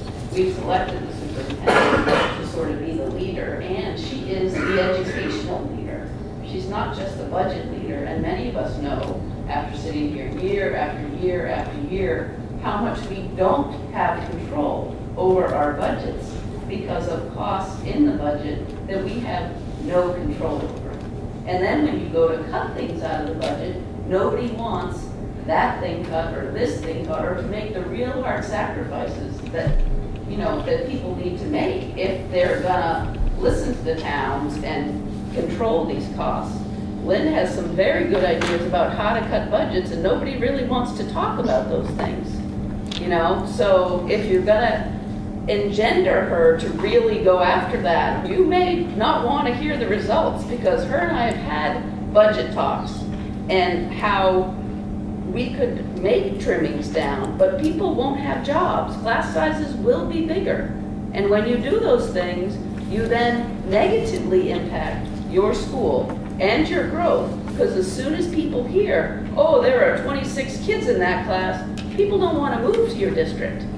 They'll move to Williamsburg, or they'll move to, you know, somewhere else. So, I mean, I just think you guys are being a little, I don't know. I agree with a financial, maybe general goal, but I also thought that's what all of our jobs were, you know. So. Lynn is also the cheerleader for us as well. I mean, she's the one. Absolutely. That's why I said it should be, you know, just be one part of that. On a regular basis about all the things she's doing and about the great things. Every time she sends something out about all the great things that are going on at Conway Grammar School or Whately Elementary School or this, you know, those are the kind of things that she should be doing, is attending these things herself, being a presence, letting other people know these things are going on, you know. I mean, that is, you know, that we talked about when we were hiring a superintendent, how crazy it is to have, you know, how many school committee meetings, you know, every month, all year, never mind all the other things you do. It's like,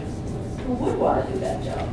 But I'm just saying, I feel a little bit like we're saying, here, Lynn, you do it. And I'm like, that's all of our job, that as representatives and school committee members, is to, you know, do this also. I agree with you completely on everything you said. I just felt like to not mention that part of that job in the goals to not, you know, to not have that as a bullet point to go through where all these are important. And I read every one of the emails, very involved in what she does. Well, I bet you're the minority.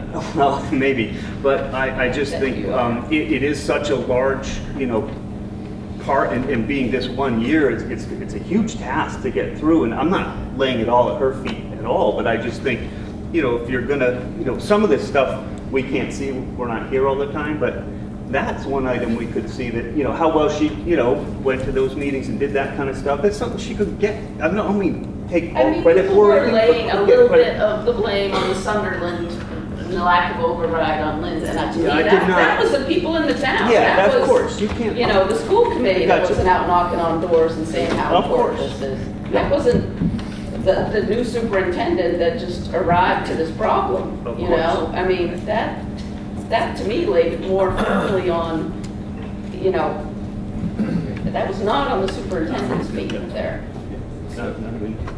Bob, and then Mary, and then we'll see. Yes, Bob. Unless somebody wants to add to the goals, I think we ought to approve the goals. Sergey? Bob is making a motion for Frontier. Do we have a second? For goals for Frontier?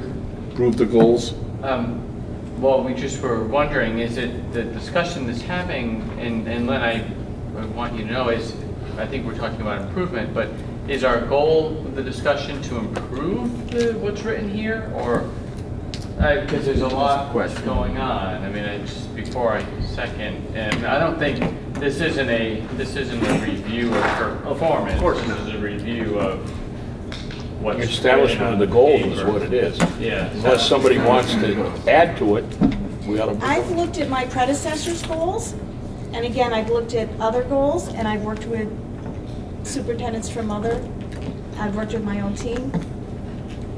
These were the goals, but you're right, I do need to take more of a handle on the budgets and those decisions. I need to know more about where the money's coming, where the money's going, and I do need to know overall. I have asked some really tough questions since I got here. People are becoming a little defensive. They're, you know, this is what we do, this is how we do it, we've always done it this way. I'm getting a lot of status quo talk. Yep. I'm working within that. Don't worry, I'm just trying to learn and understand. I'm just trying to ask questions. But anytime you look at money being wasted or trying to improve, such as this food service, it's hard. People come after you. We did a little bit of cutting in Deerfield last year. There were people that were very upset. I mean, this much you were there, this much cutting, and it was like, does anybody know how the teachers feel when you make cuts like that? Well, you know, we are overstaffed. There's no doubt about it. I've come from where we bare bones, but we also have a standard here that we've always had. To come in 1 year and say, you know, really, we don't need to be doing that. I can tell anyone in my office, I can pull out papers, I can pull out data, I can say, but you're talking about a situation where this has gone on for years and years and years. And yes, we need to tighten up and get into the 21st century, but how fast can you go? And how can you know, you have to move slow to move fast. I know what's going on with the money. I know exactly where we are overstaffed, where we're using too much money, where we're paying too many stipends, where we're doing too many. Our CBAs are extraordinarily generous. But these things were done before I got here. Sure. I'm trying to take and right the ship, but you can't do it if everyone's going to hate your guts at the end of the day, and then I'm a target, and then they're going to school committee, she's no good, she thinks that we can do without, she thinks we can do without. So I am taking a go slow to go fast. I do look at the budget. I do need to get my hands more wrapped around what's going on. And I only say this because I learned from you in that process. So if it's there, you know, we're out there and we're dealing with those issues, I get to hear that stuff and I get to learn if it's not on the goal, you know, we bypass. I mean, we have conversations and stuff and I deal with budgets, but it's an area where we all learn when we have those conversations, and that's the only. And again, I have to be very careful because it's a position where I need to help people feel okay. I need to make people feel safe. Again, we're talking about jobs, we're talking about the needs, but we're also talking about things like this. I mean, so everything is a priority and everything is a dance. Wasn't it raining in here when you interviewed? Yes, it was pouring. That should have like scared you away right there. It was raining. Yeah, that and the elevator breaking down. Right. But I also know, I spent a year learning the people and the traditions and the culture of this district and these 5 towns. And I gotta tell you, you gotta go slow to go fast around here. You can't, that's Russ. Yep. You can't, I can't push myself on people too much. Now, I was in Sunderland and I was cautioned that I was maybe a little bit too rough in the meeting or too, I missed that. I forget what the term was, but not working with them, but working against them. And that's not the way I work. I generally get what I need without having to be a bully. I think there's an idea out there that I'm not strong, and that's not the idea. That's not the real me.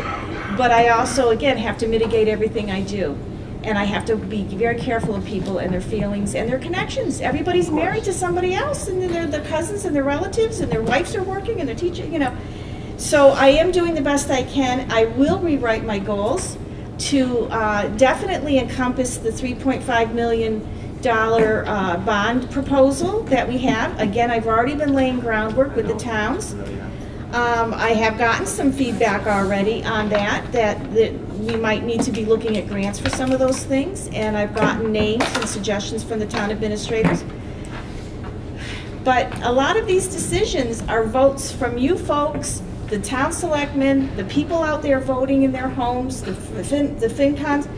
I can only present so much. Again, same thing tonight. If there's a town that doesn't want to join with what we're doing, even though it's best practice, they're on their own. What else can I do?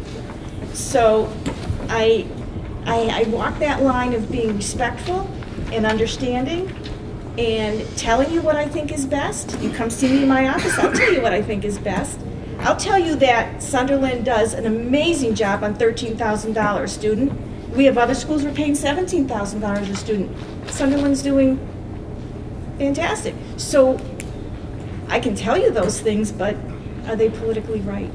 I mean, does everybody want to hear that? Yeah, I mean, I think if you had something that was just like, you know, budget, another point in here that was budget leadership with some points like you did in the other ones, like the outreach one, which I think is great. Things that are within your control, obviously. So those, you know, those things, which I think like some of the stuff even that's under outreach, would apply there. Meeting with the town administrators, getting ahead of that game is huge. You know, working with school committee chairs on, you know, before town meeting. I know, and that's something that I do, I like to do. I put the hand up higher. You saw it. Mary, We're supposed to Thank you, recognize Doug. her after me. Yeah, that's okay. I think I'm understanding where you're going with it. I don't Can need we to just, say anything. Mary's Hold got on, something. Mary's I got don't need to Wait say a anything long further. Mary's first. No, that's okay. I'm not going to have Mary get mad at me. No, I don't get mad. I don't get mad. I just, sitting here, taking all this in, looking at these ahead of time. First of all, I just don't think it's the format or the right place to talk about goals of a predecessor. I don't think this is the format for it. I don't think that should enter the conversation. I feel like you're talking about righting the ship, which means it was wrong before. I don't think this is the place for that either. But and I mean that with all due respect. Looking at these goals, though, I find 1 and 2 not measurable. So I know you're overseeing it, but technically a superintendent could have no involvement in number 2, and it could still happen. And I wouldn't know one way or another. So the reason I'm worried about measurable is because next spring, when we're doing your evaluation, I want to be sure that they're measurable. This is a huge year in year number 2 of the contract. And I think these goals have to be just right. It's a big year. Last year, at least for Frontier, I believe there were 6 out of 11 evaluations returned, and we need 11 out of 11 this year. We have to have that for you and for us.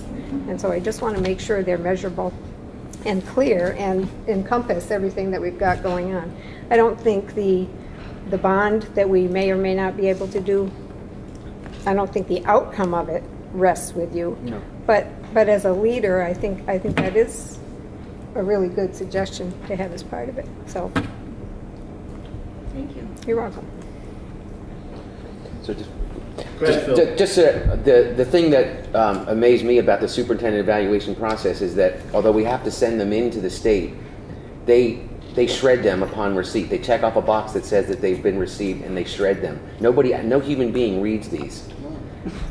It's true, and like, you know, you can't write anything that you can get in trouble, whatever. It's just, we do this for our own amusement and edification.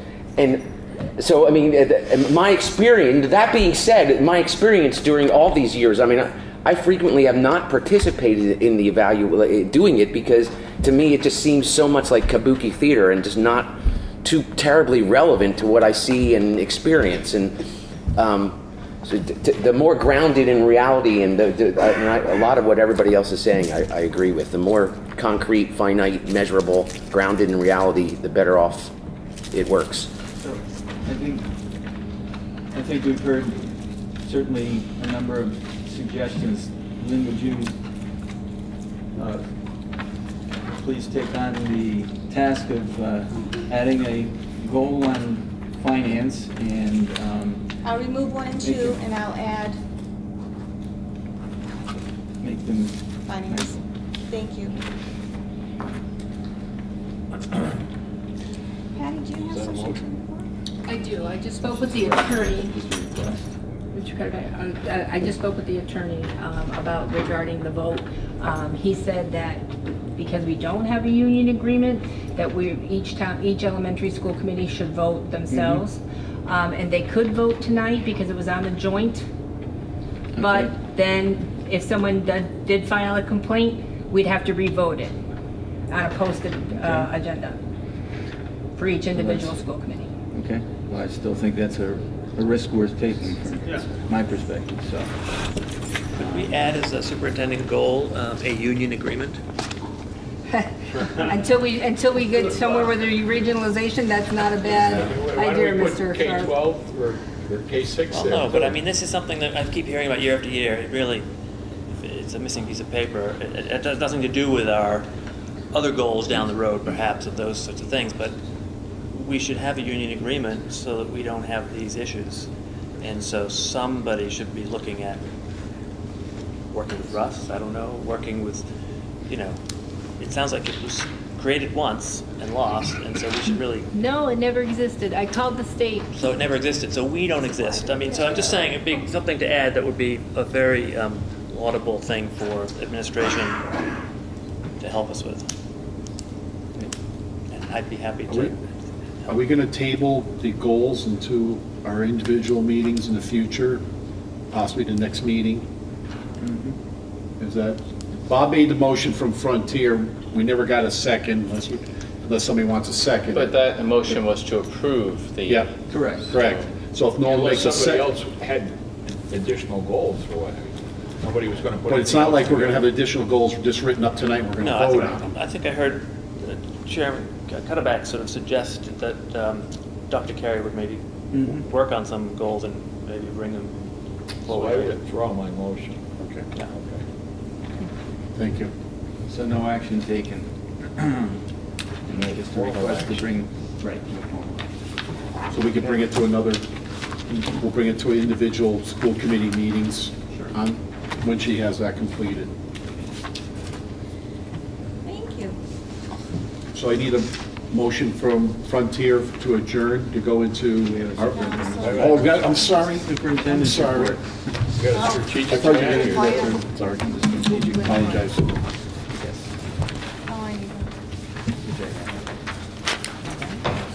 Okay, so I'm handing out the strategic plan that we developed. This plan is The focus of the district's strategic plan, the 3 focus areas were developed through a team process over several years, encompassing many multiple sources of data from both our staff and outside experts, which include audits from the Department of Education, Curriculum Service Management, and our own data gathered from classroom observations. This information drove the original development of our district improvement plan, which was in place when I came here in 2016. We are continuing our work in instructional practice based on the work that has been done in previous years. We want to continue improving on the foundation of what's been set within the last 4 years and to be a guide for the individual schools as they make their own school improvement plans with their school councils. As you can see, instructional practice is a goal that I took on myself, which I will now take off, but it is a district strategic goal that we need to continue working on. The spirit of the strategic plan is exactly the same as it has been in the years before I arrived. We are dedicated to using high-quality, research-based best practices, including differentiated instruction and personalized learning, as well as the effective use of data provided from assessments that helps us understand the needs of each student. I see it in action every day and in every classroom. Our special ed task force, which was another goal of mine that I'm taking off, the mission is to ensure that we, as educators, embrace the notion that both regular education and special education educators form one system of support for all students, and to develop a true collaborative approach to professional practice. The Special Education Task Force will complete an evaluation of their program and develop an improvement plan district-wide practices and procedures. Currently, we have an updated Special Education Services Manual posted on our website. It was updated this summer. So that's the strategic plan, and those are the 3 areas we're focusing on, and this is essentially where I took my goals from. Instructional practice, special education services, and analysis and data, assessment and data analysis, so that we can meet the needs of each individual student, because they come to us different, and each child has a different profile.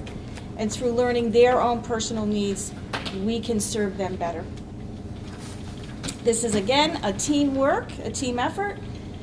We've worked on this. This has been in place for years. The foundation is there. We'd like to continue the work that we've been doing from the previous years before I came. Yes, Steph. Oh. Thanks. And I, personally, I would like to see you not drop instructional practice and special education task force from your goals. I think, maybe some of the bullets that are the things that, really is what your role in that is, which is to, lead the review of it and demonstrate to us that that's happened or whatever. So just those kinds of things, so that, those are the things that are within your control and that we ultimately do hold you accountable for. Those are the things that I value, right. The students in the classrooms. I value what they're learning and what they're experiencing, and I go to the classrooms. I go to the classrooms all the time, and I'm really, really putting myself in their place and hoping that they're getting a quality experience. And as do all of us. And I think that the feedback is really more just, where what your particular role in that process is, and obviously it's leadership, but to the extent that you could define that specifically in different cases, what that leadership will look like and how we'll get reporting on it, or those are the things that are going to be where, we look at the end of the year, you said you were going to do that, and you did that. Yeah. As opposed to a kind of gray area, obviously your staff is going to be doing a lot of this. And the schools will be doing it through their own. And you have a particular role in that, so I kind of think to where you can clarify that in these. But I would say that means we want you to drop instructional practice or it was more. Thanks, Doug. Anybody else have a question? I don't have a question. I think that this is a great thing that's been worked on for years. I would like to make a motion that the Frontier accepts the strategic plan. Seconded. As written. Anybody else have a question from Frontier? All in favor? from Frontier? Opposed?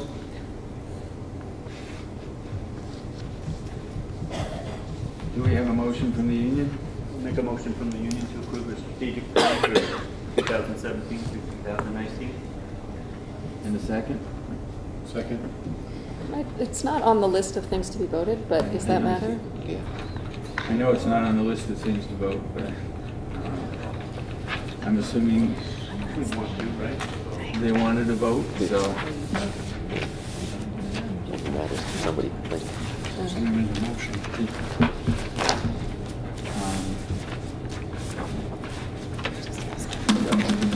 We'll take a vote. All in favor? Oh, I'm sorry. Do we have a question or what? All in favor? Aye. Opposed? Abstained? It's unanimous. Thank you.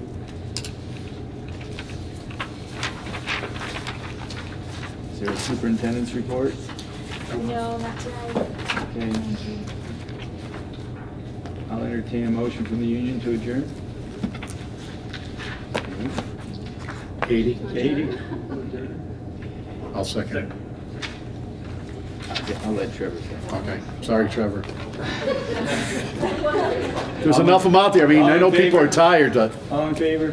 From Frontier, I mean, from Union Union. 38. Sorry. Thank you. Take a Opposed? motion to adjourn, please, for Frontier. Seconded. Damien, second. Frontier, all in favor? Adjourn? Opposed? Phil? Oh, no. Oh, that's all right, Phil. Okay, we are adjourned to our meeting. Damien, Do you you have later first.